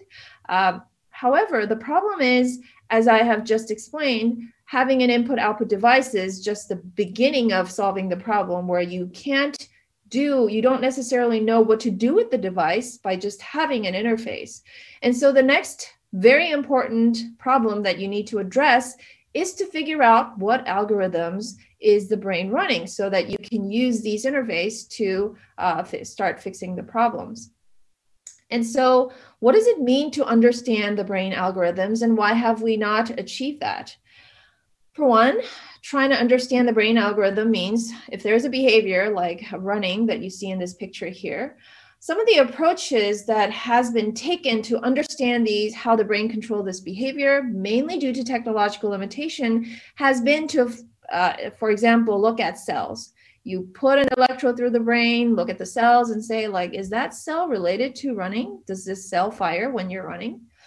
And another approach with new technologies, such as imaging, that was enabled, allowed us to look at things like brain regions non-invasively, where you look at, is this region related to these running behavior? And most recently, some of the things that has been looked at are looking at wiring. How are things connected in the brain? However, while these are very important information to try and start understand how the brain controls behavior, it's not quite enough. From an engineer's perspective, what you really need is to have a comprehensive description of, for a specific behavior, such as the mouse turning in this particular video, you want to have a description of what algorithm was executed within the brain to elicit this behavior. And now with some of the technologies that we've put together, we can start to have these cell type specific whole brain function circuit code algorithms deconstructed. And in this particular case, these are two very important circuits that are involved in Parkinson's disease and many other diseases related to the basal ganglia thalamocortical system. And with this ability to get algorithmic description of what codes are executed during a very specific behavior, we can also now go down to the single cell level where you can see not only the algorithmic description of regional interaction, but you can then also try and reconstruct how different cells fired at each time to get a more precise understanding of how the circuitry functions. And importantly, for many neurological conditions, even though the goal of the disease treatment is to restore the brain circuit function where the algorithmic understanding is key, you need to understand the algorithm where you need to know what the problem is, and the treatment goal is to restore the algorithm that was originally there. Another very important factor in neurological disease that you cannot ignore is the fact that there is hardware problem that you see. There's pathology that develop within the brain where you can start to see degradation of hardware. And to understand what the hardware's function is in relations to the software that the system is running, we also did pathological mapping during what's called the prion-like spreading in the brain to see the hardware degradation process and to map out what its relationship to a function is. And in this study, what we have also now started to understand is that not only does software restoration set the goal for what we want to do, the software restoration actually also changes hardware, where some of these hardware degradations start to reverse when you change software. And so to come back to this question of, can we fix the brain like we fix electronic circuits? First, we looked at how we have no good way to diagnose, treat, or cure brain disorders. And this is a devastating and expensive social issue that urgently needs a solution. And one of the key reasons where I think the field has failed is that the brain's circuit function restoration due to technological limitations could not be set as the objective of the therapy. And this has been ignored in diagnosis and treatment of brain disorders so far. And in terms of how we start to take control of the brain circuit, we need I/O systems as well as algorithmic understanding. And to come back to this question, the answer is theoretically yes. Once we have algorithmic understanding and the input-output control, we can now start to have direct impact on the circuit in an engineering fashion. And so now we are starting to decode brain circuit algorithms, where in my lab, we can now start to make large-scale brain network algorithmic maps, as well as their individual circuit neuronal firing pattern as well. And what this means is that we can now start to build an engineering platform for the brain, where you can start to predict what sort of changes, whether it is through cell therapy or drug therapy or electroceuticals, we can start to plan out what circuitry restoration that we need to have. And actually, I was in Korea recently in early July for a forum, and we had a panel discussion about drug discovery. And one of the key things is that so far, all the drug discovery has been done in many cases in a treasure hunting model, except for some of the cases in genetics, where for example, at that time, SK Biopharm had a very successful IPO that reached $20 billion valuation, but this was a result of 20 years of treasure hunting to get one drug approved. And so once we have this system engineering platform for the brain, we can start to imagine systems engineering approach instead of a treasure hunting approach, where we might be able to accelerate this cycle of discovery. And so with that, I'd like to end with my favorite quote. Of course, a lot of these things are a result of a long time research, and this is definitely not the end of where we need to be, but we hope to one day have a approach where we can easily treat everyone, everywhere in a very efficient manner. Thank you very much for your attention. Thank you very much, Dr. Lee. In order to kind of have enough time for discussion at the end, we'll save our questions until the end. Thank you. So we'll move on to the next speaker, Vera Gorbunova, who's a professor of biology and medicine at the University of Rochester and the co-director of the Rochester Aging Research Center.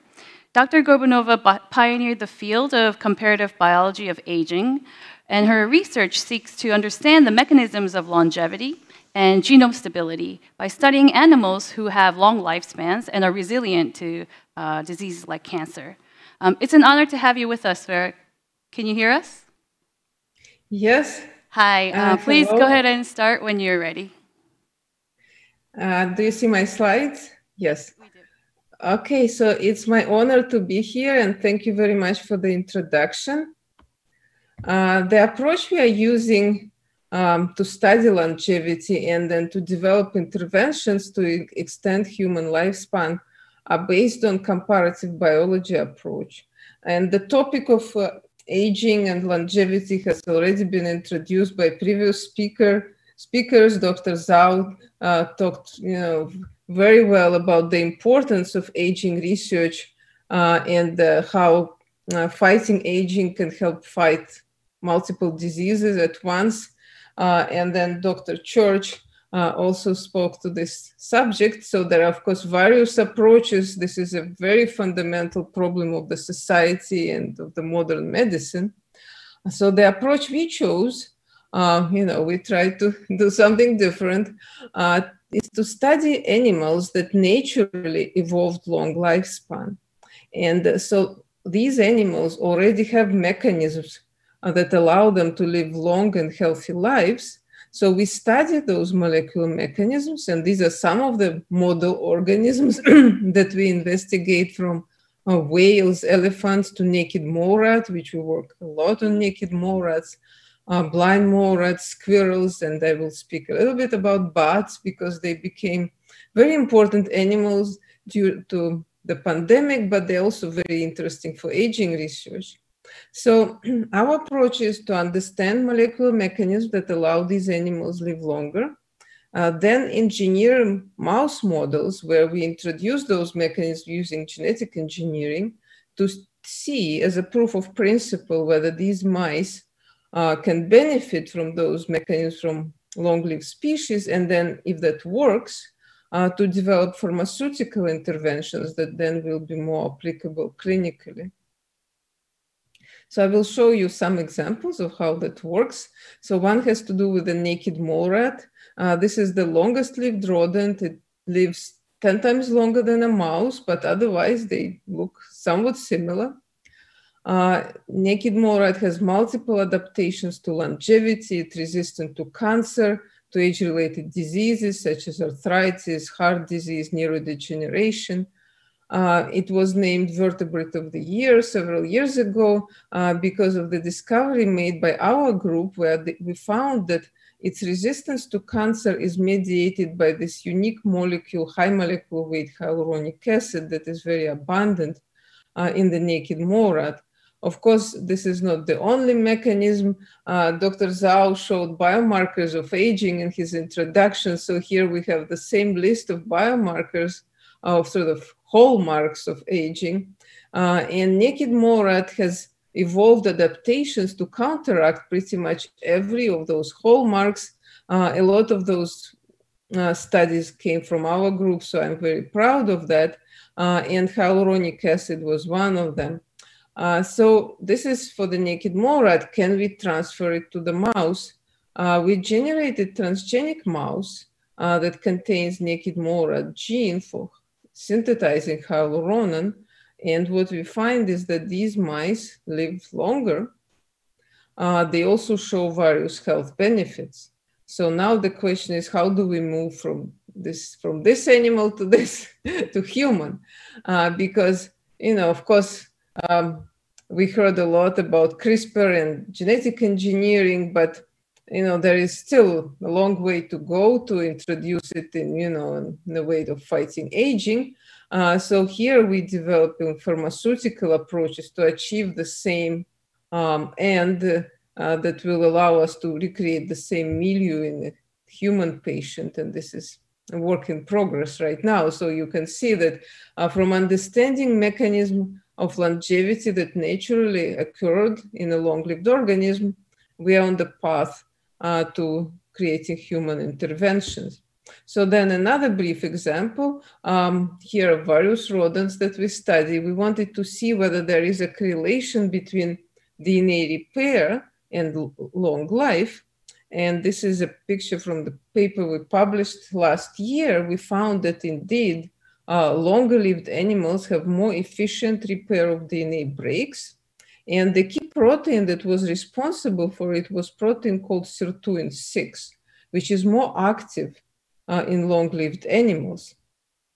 And this is the illustration we prepared for the cover, which shows that sirtuin-6, which is these pliers, it works much better in the beaver, which is a long-lived animal, versus mouse that's a short-lived animal and doesn't know how to fix its DNA very well. So based on this idea, we are now developing activators for SIRT6 protein, because we know that high SIRT6 activity correlates with longer lifespan across species. It contributes to better DNA repair, also to suppression of line 1 transposons. I didn't introduce this function of sirtuin-6, but this is also a very important function, suppressing those transposable elements in our genome and maintaining genome stability. So now, of course, we could potentially, you know, use a gene editing approach and edit our sirtuin-6 gene to be more active, or we could look for small molecule activators that people can take, which, you know, maybe right now a more feasible approach to again recreate the same mechanism in a human being. Now a few words about bats. So bats are very interesting from longevity point of view, because here we plot, you know, lifespan versus body mass, and bats are clear outliers. They live much longer than their size suggests. So that makes them extremely interesting. They evolve various adaptations for this long life. And the most striking of those adaptations is that they have you know, reduced inflammation. So the immune system is very unique in the sense that they can handle viruses, so they can tolerate them. So now we are well aware that bats serve as a reservoir for deadly viruses, including rabies, Ebola, and coronavirus. So they can coexist with those viruses and don't suffer inflammation. And that also helps them live longer. So we recently wrote a review on the subject where we showed that in bats, they downregulate inflammation. So there are multiple inflammatory pathways that are dampened in the bat. And the same pathway actually fuel age-related diseases. So that helps bats not only tolerate viruses, but at the same time avoid age-related inflammation. And we speculated that bats evolved this life, you know, this kind of immune system, because they live in very crowded communities inside caves. They also fly, so they're exposed to a lot of pathogens, and they had 60 to 70 millions of years to adjust their immune system to downregulate inflammation and at the same time be able to fight viruses. So this is, you know, something that their ecology dictated to them, and that contributes both to their health and longevity. Now, humans started living in big cities only recently. And only for about 100 years, we started traveling around in airplanes, which is, similar to bats. So we are exposed to a lot of viruses. Our immune system didn't have time to adjust.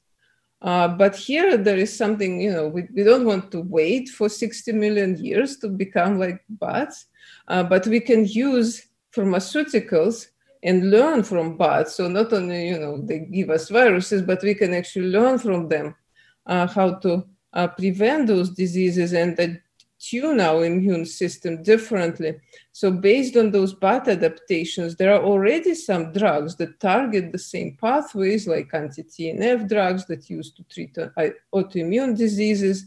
There are various STING and CGAS inhibitors that are in development. And there are also novel targets that we can derive based on bat biology, because, for example, these inflammatory genes from innate immune pathways are completely absent in the bat. And then these drugs can be used as anti-inflammatory, and then eventually they can also be used to treat age-related inflammation. So here is another example how we can learn from long-lived species and develop human treatments based on these interventions. So, to summarize this, I can say that various long-lived organisms can teach us the mechanism of longevity, and then based on them, we can develop interventions. So we talked about naked mora, bats, but we also study many other long-lived organisms. So this really opens a way to find novel adaptations that already evolved in nature. They've already been tested in nature, that they are safe and they allow these organisms to live long and healthy. So thank you very much for your attention. Thank you very much, Vera. Those sound like really important lessons to be learned from other animals, and it may hold the key to our survival in the end. For now, let's move on to the next speaker. Now we have KAIST's very own Professor Jung-ho Lee. He's from the Graduate School of Medicine, Medical Science and Engineering, and his research addresses the fact that the difficulties in developing treatments for many neurological disorders is often due to a lack of understanding of the genetic causes behind these diseases. So his approach to genomic medicine for incurable brain diseases has won several awards, including recently the 2020 New York Academy of Sciences Innovators in Science Award. He's also the founder of Sovargen, a startup company. Dr. Lee, thank you for coming. Please come on stage, and you can start when you're ready. Okay, thank you for having me this wonderful and inspiring forum. It's a great honor to be here. So today I would like to talk about the future of the genomic medicine for incurable brain disorder. So as you,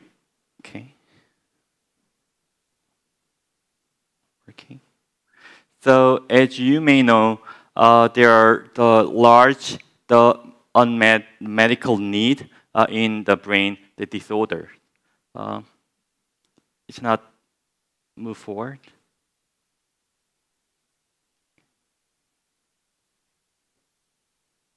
Okay.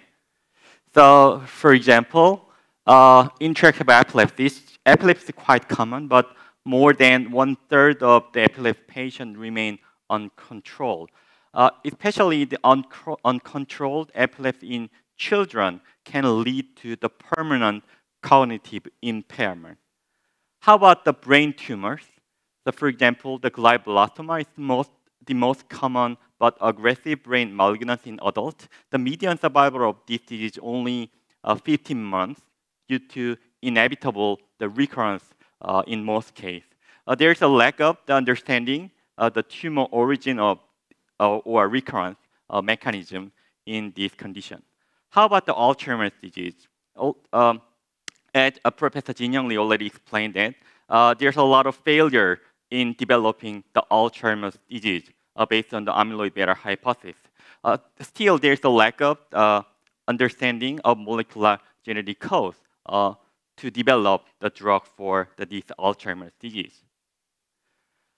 In the past, the most translational neuroscience research take this kind of approach. Research starts from the animal model by looking at the specific gene. By getting rid of the specific gene and see what happened in this animal model. There's any problem in the memory, any problem in their sociability, any problem in the behavior. Based on this understanding of the animal model, we can understand the fundamental basis of the human brain function and structure. So there's a huge breakthrough in the understanding how the human brain recognize environment, or how our brain do the memory. However, when the scientists applied this understanding to the patient, it was not successful. Still, there's a lot of the limitation for developing the drug for treating this kind of brain disease, such as epilepsy, autism, Alzheimer's, schizophrenia, and brain tumor. So there's a need of the research which starts from the patient to the animal to study the mechanism. So in order to understand the brain function, in order to understand the brain disease, we have to start our research from the patient. But it's not easy to start our research from the patient. This idea is quite same in the industry. The global pharmaceutical company, including Novartis, GSK, and AstraZeneca, shut down their brain research around 2011 because of a lot of failure in the developing brain drug for targeting the brain disease. However, around 2013, the global pharmaceutical company reboot the research again to develop the better drug. Behind this change, there are the revolution advance in the science. It was the revolution of sequencing technology, like the next generation sequencing. So Dr. George Church and Illumina are huge contributor to this revolution of the sequencing technology. Thanks to this sequencing technology, now we can identify the cause from the patient. So regarding the mutation, there are two major types of mutation causing the human disease. First is germline mutation. Second is the somatic cell mutation. The germline mutation is arising from germ cell, like the sperm or egg. It can distribute all our body, and we can easily by using the next generation sequencing technology, we can identify the genetic mutation in the blood or saliva. On the other hand, this somatic cell mutation arises from somatic cell during the development or the aging. So somatic mutation can be restricted in some cell or some organ, some tissue. So with the help of this next generation sequencing technology, scientists can identify genetic mutation in the germ cell level. So by looking at this family pedigree and use of this sequencing technology, the scientists are able to identify the inherited or newly arising de novo germline mutation causing the brain disorder. So as you may know, many neurological diseases have some family history or genetic inheritance. So there's huge effort to sequence the family with autism or epilepsy to identify the genetic cause for this disease. And we can identify a lot of the cause in this incurable neurological disorder. And then what about the treatment? So in traditional drug, target this disease protein. However, the recent advance in gene therapy, including the advance of the antisense oligonucleotide therapy, can target this mRNA by using the antisense concept So this antisense drug can target disease RNA and regulate the expression of the disease protein, thereby treating the curing brain disorder. So there was a huge success of the antisense oligonucleotide therapy in spinal muscular atrophy, which is the very devastating, fatal, the inherited neurodegenerative disorder in children. These two scientists, Frank Bennett and Adrian Kreiner, contribute the development of this antisense oligonucleotide drug called Spinraza. So this small, about 20 base pair the nucleotide, the drug can introduce into the intrathecal route and then target the brain cell and target the gene. And now people believe that gene therapy, including the antisense oligonucleotide therapy, is the next frontier for treating the neurological disorder. Unfortunately, so this strategy to identify the germline mutation quite straightforward, but this germline mutation cannot explain all of the neurological disorder. For example, very recently, EpiPOK, the huge consortium for sequencing the epilepsy patient, reported that some epilepsy, this germline mutation explain only 10%. So more than 90% of patients cannot be explained by this germline mutation. And then how about the somatic cell mutation? This somatic cell mutation can arise in the brain, from the neural stem cell during development or the aging. So including my group, many scientists focused on the somatic mutation can be explained. The neurological disorder cannot be explained by this germline mutation.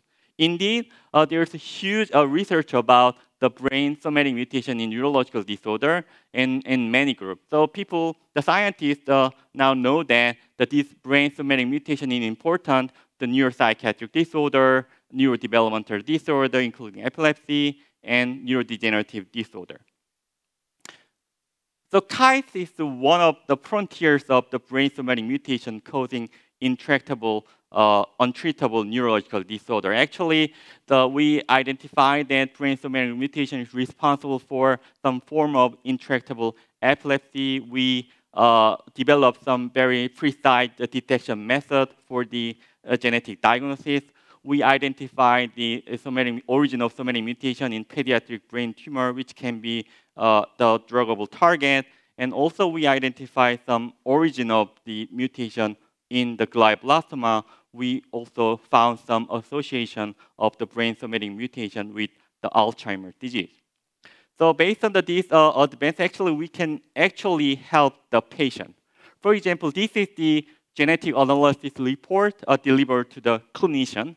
Actually, this sample means that each individual patient, these patients are children who suffer from intractable epilepsy and got the brain surgery for controlling their epilepsy. So we test their brain, we sequence their brain, and identify that they have the somatic mutation, not inherited mutation. It means that this mutation is not transmitted.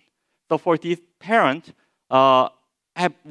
has some worry about the second baby, because if this is inherited disease, they are very worried about the second baby. But in the somatic mutation case, it is very unlikely that the second baby have the same epileptic disorder.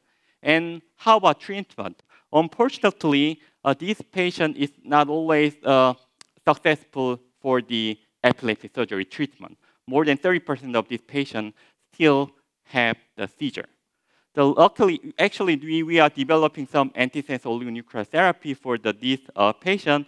Luckily, we found that some clinically available drug, which is already used for the anti-cancer drug, can be used for targeting the disease. Actually, we generated this mouse model by introducing somatic mutation using the CRISPR technology and found that they have this severe seizure. But when we treated the drug, clinically available drug, we can we can rescue the seizure phenotype. So now in Korea, we are doing the a clinical trial for treating the dysintractable epilepsy patient with a brain-somatic mutation.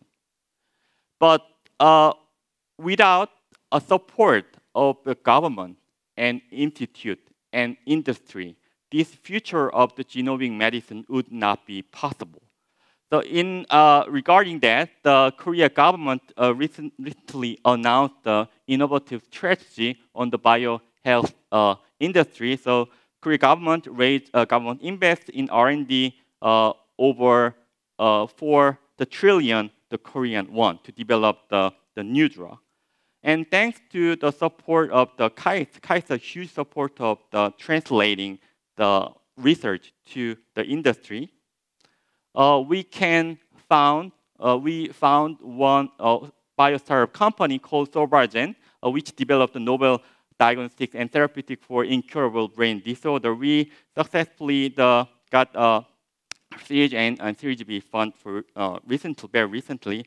So we hope all of this effort to moving this future genomic medicine brain disorder forward. So finally, I would like to emphasize that the future of the genomic medicine for incurable brain disorder look like this. So we can identify the genetic cause thanks to the sequencing technology, and then we can understand the disease biology of identify the genetic variation using CRISPR technology and many modern advanced molecular biology tools. So now we have some genetic tools as well as gene therapy tool can help this patient in terms of the diagnosis and therapeutics. With that, I'll finish my talk and thank you for your attention.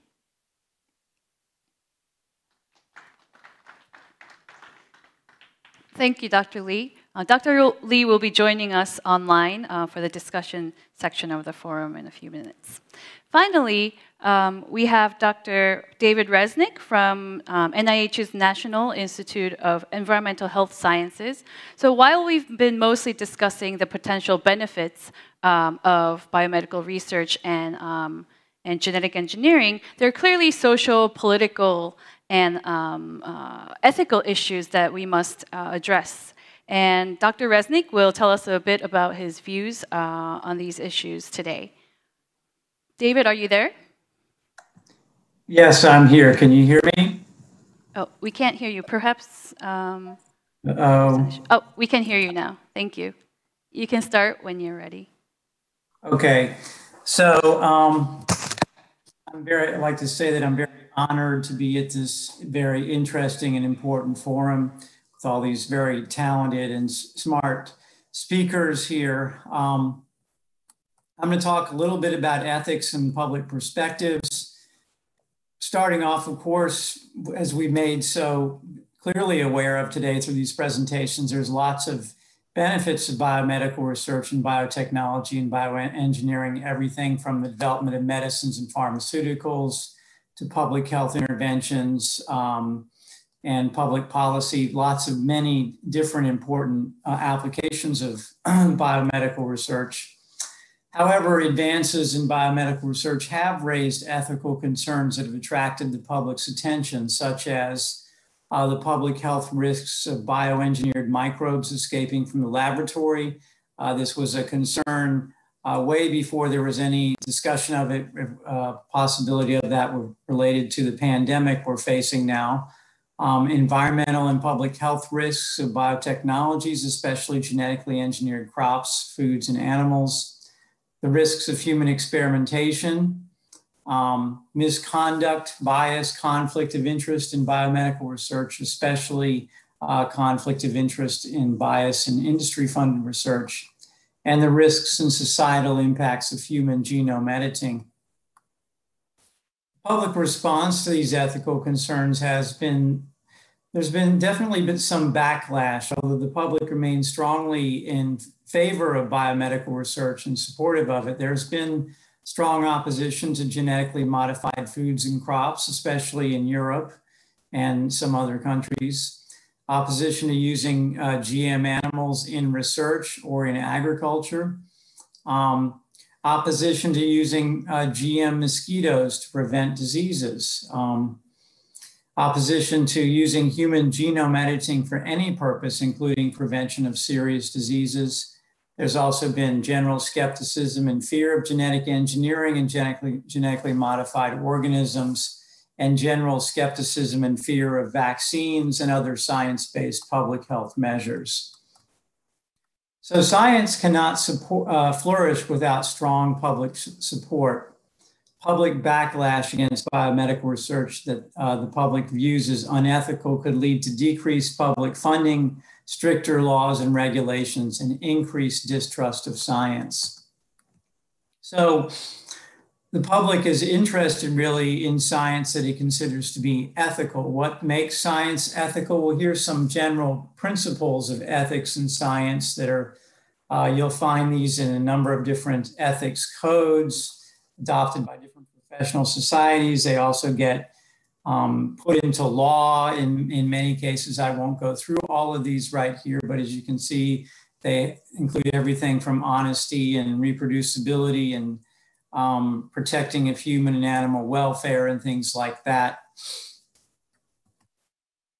So to earn and maintain public support, scientists must first and foremost be ethical. They must follow ethical principles and guidelines and relevant laws and make ethical decisions. They must also educate students and trainees in the ethical conduct of research.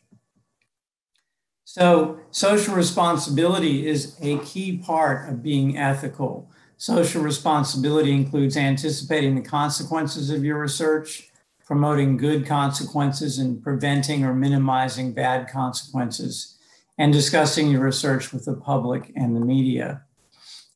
Engaging the public concerning the ethical and social issues raised by your research is part of what it means to be socially responsible. So engagement is kind of, I'd say, somewhat of a new concept in the science policy domain. Years ago, people used to talk about public education, but what has emerged now is a recognition of the importance of engagement, which is a two-way street, unlike education, which tends to be one way. So engagement includes sharing of knowledge, information, ideas, values, and concerns from both sides. It is educational, informative, interactive, and collaborative. So it involves not only the scientists educating the public about what they're doing, but also the scientists listening to the public, learning about the public's concerns, and even if they don't really agree with those concerns, at least appreciating what the public's concerns are about a lot of these issues. The public, including affected communities and stakeholders in some cases, should be included in decision-making concerning the development of new technologies and discoveries. Lack of effective public engagement was a key factor in triggering public opposition to GM crops and foods. And I think that's one lesson that we have learned from the backlash against GM crops and foods in many countries. To avoid this outcome, scientists should engage the public early on in research and development. So there have been a lot of very interesting discoveries and ideas and innovations discussed here today. And I guess it would be my hope as an ethicist that what we are doing today does lead to much more public engagement about this interesting and very important research. So that's all I have, and I welcome any questions or discussion. Thank you.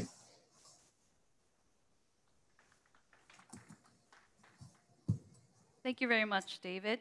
The timing seems perfect now to open up the floor to discussion and to take a few questions from our online participants, who you can see here on the screen to my right. So we have some pre-selected questions that were sent to us. And here we have our speakers who are still here with us. Thank you for staying on. The first question is from Alexander Sharapov. Alexander, are you there? I'm here. Can you hear me? Yes. Could you please introduce yourself and then go ahead and ask your question? Sure. Hello, I'm Alexander, a KAIST undergraduate student at the Bio and Brain Engineering Department. First of all, it's a great pleasure to be here, and thank you for this great opportunity. I would like to address my question to Vera Gorbunova. Personally, I was fascinated by the comparative biology approach to aging. However, I was left wondering, what is the best way of applying mechanisms protecting long-lived animals to humans? Are gene therapies the only option? And if not, would a pharmaceutical approach be the most effective one? Thank you. Well, thank you, Alexander, for a great question. I addressed some of it in my talk. So I think both approaches are viable. Gene therapy is, of course, very attractive, but there are still a lot of safety problems that have to be solved, because anytime we think about therapy against aging or a chronic mild disease, the bar is set very high for safety. While gene therapy may already be used for fatal diseases, but to reach that point of safety, that it can be used just to make people a little bit healthier, live a little bit longer. So there is still a way to go there. So I think in the meantime, pharmaceutical approach is more feasible, as it can be more safely applied. And we can do both, as I showed you in my presentation. Thank you very much. The second question is from Sangjun Kim. Sangjun, are you there? I'm here. Hi. Can you please introduce yourself and then go ahead and ask your question? Hello, my name is Sangjun Kim, and I'm the student in the KAIST University. And first, it was an honor to hear a good presentation. Thank you for giving me a chance to ask questions. My question is for Jin-Hyung Lee. It's very interesting to diagnose and treat brain disease through models of brain circuitry. But the brain of living organisms is not independent from other systems of the body. I would like to know your opinion on the effect of this interaction and modeling the brain, and how you can consider this factor in understanding neural circuitry. Thank you. That's a very insightful question. The brain is definitely something that is in existence to control all parts of the body. And so it is definitely not in isolation when we consider this. And of course, with the brain, like the gut-brain interaction, the immune system interaction, there's a lot of different parts of the brain that people are looking at that has a lot to do with other parts of the body, not just the brain. But the key here, the key message that I'm trying to get across is that all of those are variable associated with your brain health, and the brain health affecting the other part of your bodily health, etc. But the key goal in treating brain disease and keeping your brain healthy is to keep its function intact. And so if you can characterize the brain's function where this is normal, this is kind of abnormal, the goal is, no matter whether it is through repopulating your gut microbiome, whether it is through peripheral intervention of your peripheral nervous system, whether it is to genetic therapies, whether it is through cell therapies, the goal ultimately is to restore the circuit function. And so it is the objective function that you need to define and work towards the goal of restoring. And so, yes, it should be considered in context of everything. And in fact, the brain circuitry model should have these various variables taken into consideration. But the main key point is that the goal is to restore the circuit function. And by being able to measure it, you can start to understand the various variables' role in restoring the circuit function. Does that make sense? Thank you very much. The next question is from Hyun-Chang Oh. Hyun-Chang, are you there? Yes, I'm here.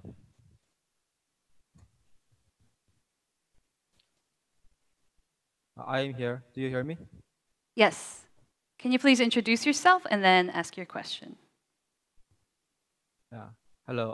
My name is Hyun-Chang Oh from School of Computing, KAIST. My question is for Dr. David Resnick. So correcting human problems and possibly enhancing the physical human bodies is often the goal of bio and medical engineering. But however, political scientist Francis Fukuyama once described transhumanism as the most dangerous idea. So it's an attempt to remove this fundamental equality, that is susceptibility to diseases, death, and other physical constraints of human race dangerous. And how can we approach scientific and technological advancements to minimize such concerns? That's a very important question. I think it's something that has to be addressed at a public level. I think the worry, I think, is that these technologies are not going, one of the worries is that their technologies are not going to be widely accessible. And so what you may have is an increasing gap between the rich and poor, or diversification socioeconomically based on access to these technologies. And that is, I think that is a real important concern that does need to be addressed. But it's something that we're not quite there yet. That still remains a futuristic concern. I don't see that as happening today or tomorrow, but certainly over time that has the potential to happen.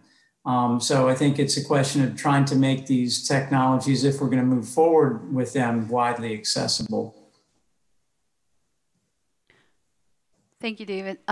While we are on the topic of ethics, I'm sure many of you get asked a similar question about the ethical concerns and issues related to biomedical or genetic engineering research. Do any of the other speakers have anything to add in terms of issues of ethics?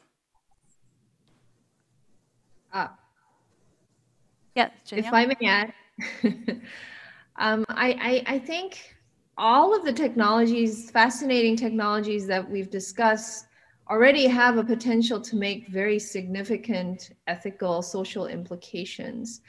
And on that note, I mean, one way to go about it is to say we're not going to pursue this because it has this danger, but I don't really see that happening. One of the key things that I think we should all remember is that it's not the tool itself, but it's the user who holds the responsibility to have ethical boundaries.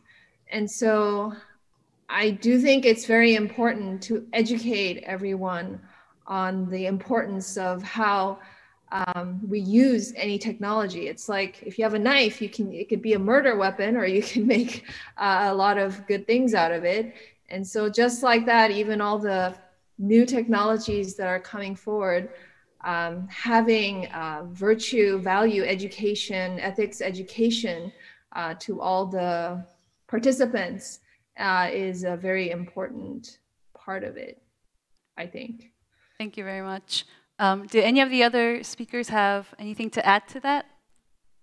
Well, I would like to add that, yeah, we often hear this concern, especially as it relates to aging research, like should we really try to extend lifespan, or maybe there is an ethical problem associated with it. But because aging is the cause of a majority of diseases now in developed world, to me, this question is like, well, should we treat heart attack? Should we treat tuberculosis? Of course we should, and the same applies to aging.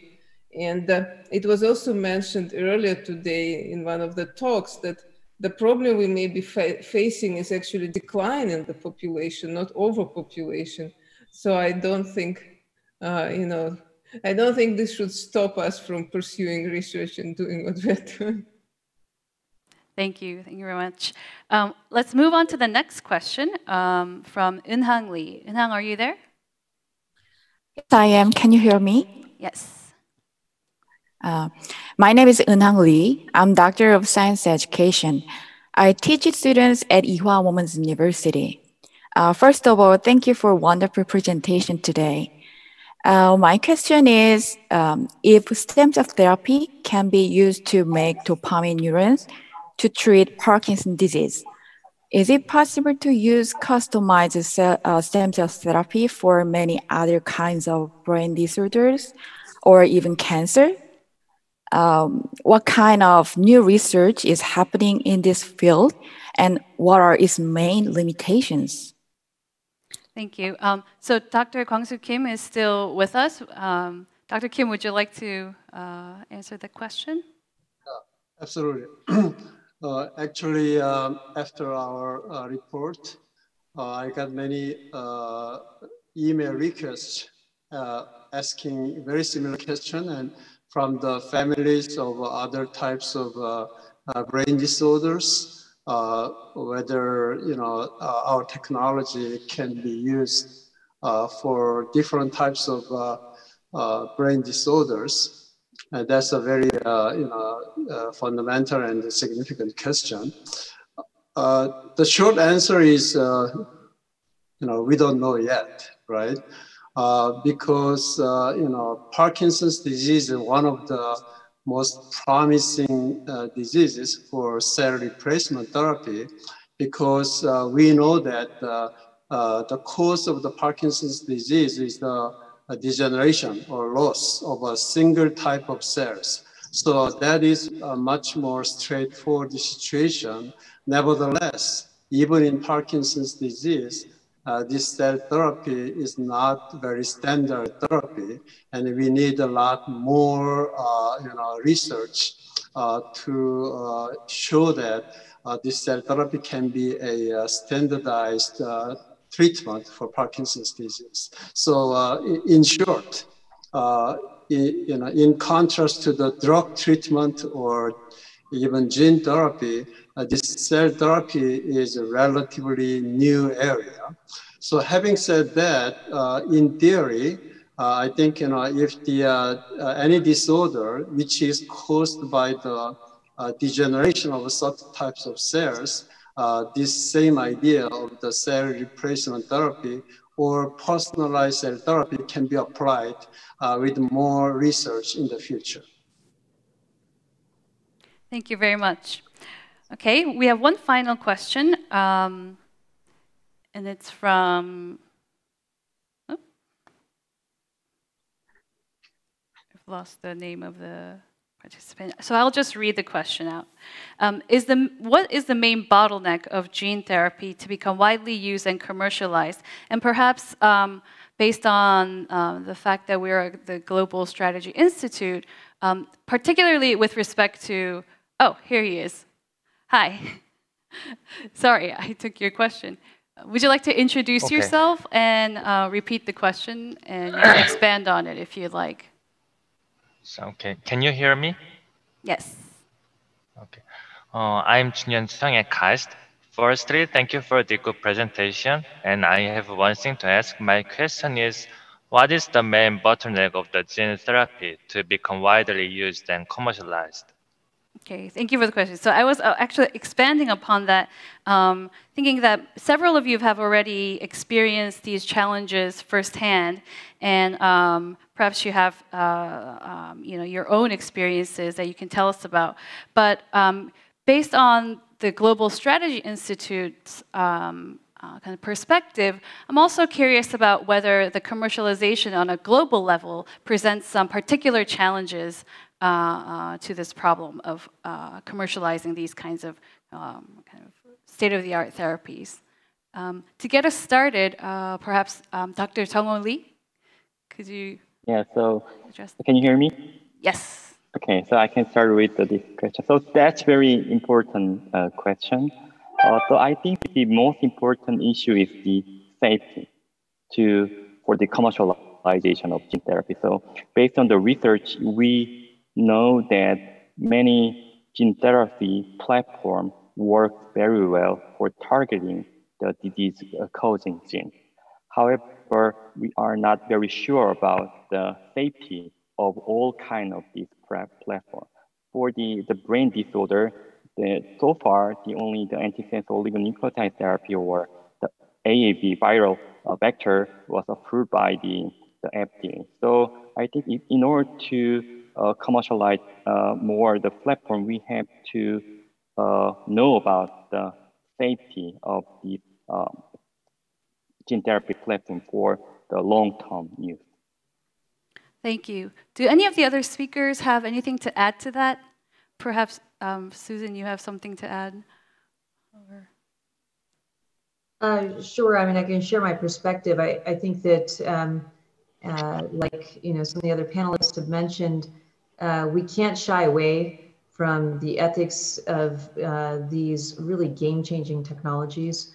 And when you think about rare disease and the suffering of people who have these genetic disorders and suffering in their family, and the potential that changing one letter could dramatically change the life of an individual. I think picking something that is achievable and that has real incredible life-saving value with little downside if you have the technologies to make sure the on-off target effects are as you expect, really developing it out with the guidance of the regulatory bodies and with the right ethics involved.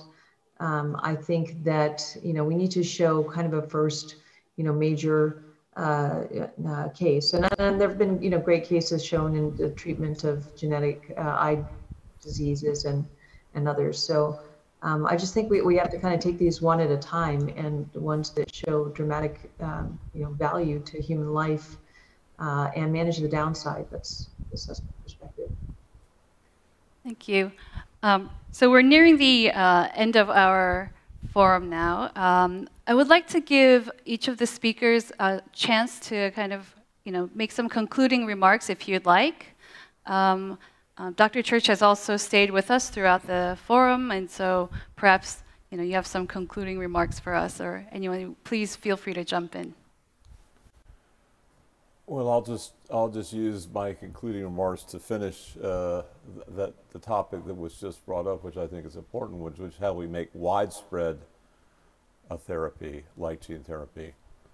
And widespread could mean addressing all individuals with a rare disease, or it normally means widespread meaning hitting as many people on the planet as possible. And that seems to just keep coming back to this issue of age-related diseases.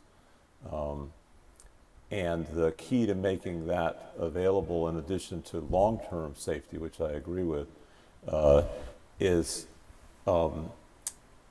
the opportunity to bring down the cost, because you're amortizing the research and development over a very large set of people. But it has to be even safer than one that's a drug that's focused on a very acute and or very impactful, immediately impactful disease. Anything that's preventative or deals with an initially healthy person has a particularly high bar for introduction and long-term safety. Okay, thank you very much. Do any of the other speakers have anything to say for your concluding remarks? All right, thank you very much. So, oh, yes, sure. Yes, please. Just a brief concluding remark. I guess I'd like to say that in my understanding, experience, science, engineering, and technology tend to move ahead way faster than ethics and the law. And so what we have to realize now is that, the incredible pace of the change that we're seeing, and that human society is just not completely ready for a lot of the changes that we've been talking about here. And if we want these changes to happen successfully, I think it means taking some time to just pause and get the public on board and let the public understand and have the public be a part of the process, so we don't rush ahead too fast with the science before we've made the right ethical decisions and the regulatory and legal decisions we need to make about these incredible advances that are happening. That's it. Thank you. Thank you very much. So unfortunately, we are now out of time, and we should allow our speakers in the US to finally go to bed. Thank you all for sharing your knowledge and views with us today and for helping us come together through this forum to take some time to think about the future of bioengineering and medicine. Many thanks to our online participants and for you, the audience, for watching. This is Sang-Ali at KAIST, and it was my pleasure to moderate the second half of our forum today. To close, I would like to invite onto the stage for some concluding remarks, Professor Jung-Ho Kim, the Director of the Global Strategy Institute. Professor Kim.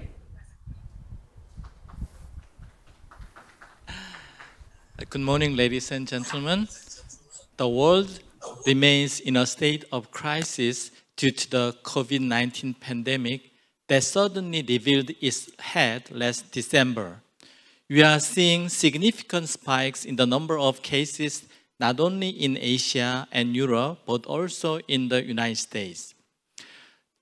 What is worse is that it is extremely difficult to predict when this crisis will come down or when it will finally come to an end. Some fear that it will remain as a permanent part of our lives. Furthermore, we have seen human life expectancies steadily grow by the help of healthcare and technologies. Many predict that we will soon enter an age where we can finally cure cancer and prevent diseases through the genetics. We may reach a point where we will stop aging as a whole. Therefore, our efforts cannot be solely focused on medical, biological, and pharmacy technologies, but also on establishing the economic, social, cultural foundations for a new age in humanity. We must ensure that every person on the globe equally receives the benefits of such breakthroughs. Mankind is currently facing a major challenge, and we face it together. In the face of such challenge, the importance of collaboration among the nations, individuals cannot be stressed enough. Only by working together, we will be rewarded with the end of COVID-19 pandemic, as well as with the equal opportunity to enjoy longer and healthier lives altogether. That in mind, that was the motivation that drove the KAIST Global Strategy Institute to host this online international forum today. My deepest appreciation goes out to all the speakers who shared their vast knowledge and deeply valuable thought with us today. I also would like to thank many hardworking individuals who made this forum possible. To all participants and guests who joined us today, we look forward to seeing you again in December, possibly for our next forum on rebuilding the world economy in the post-COVID-19 era. Thank you very much. Have a nice lunch.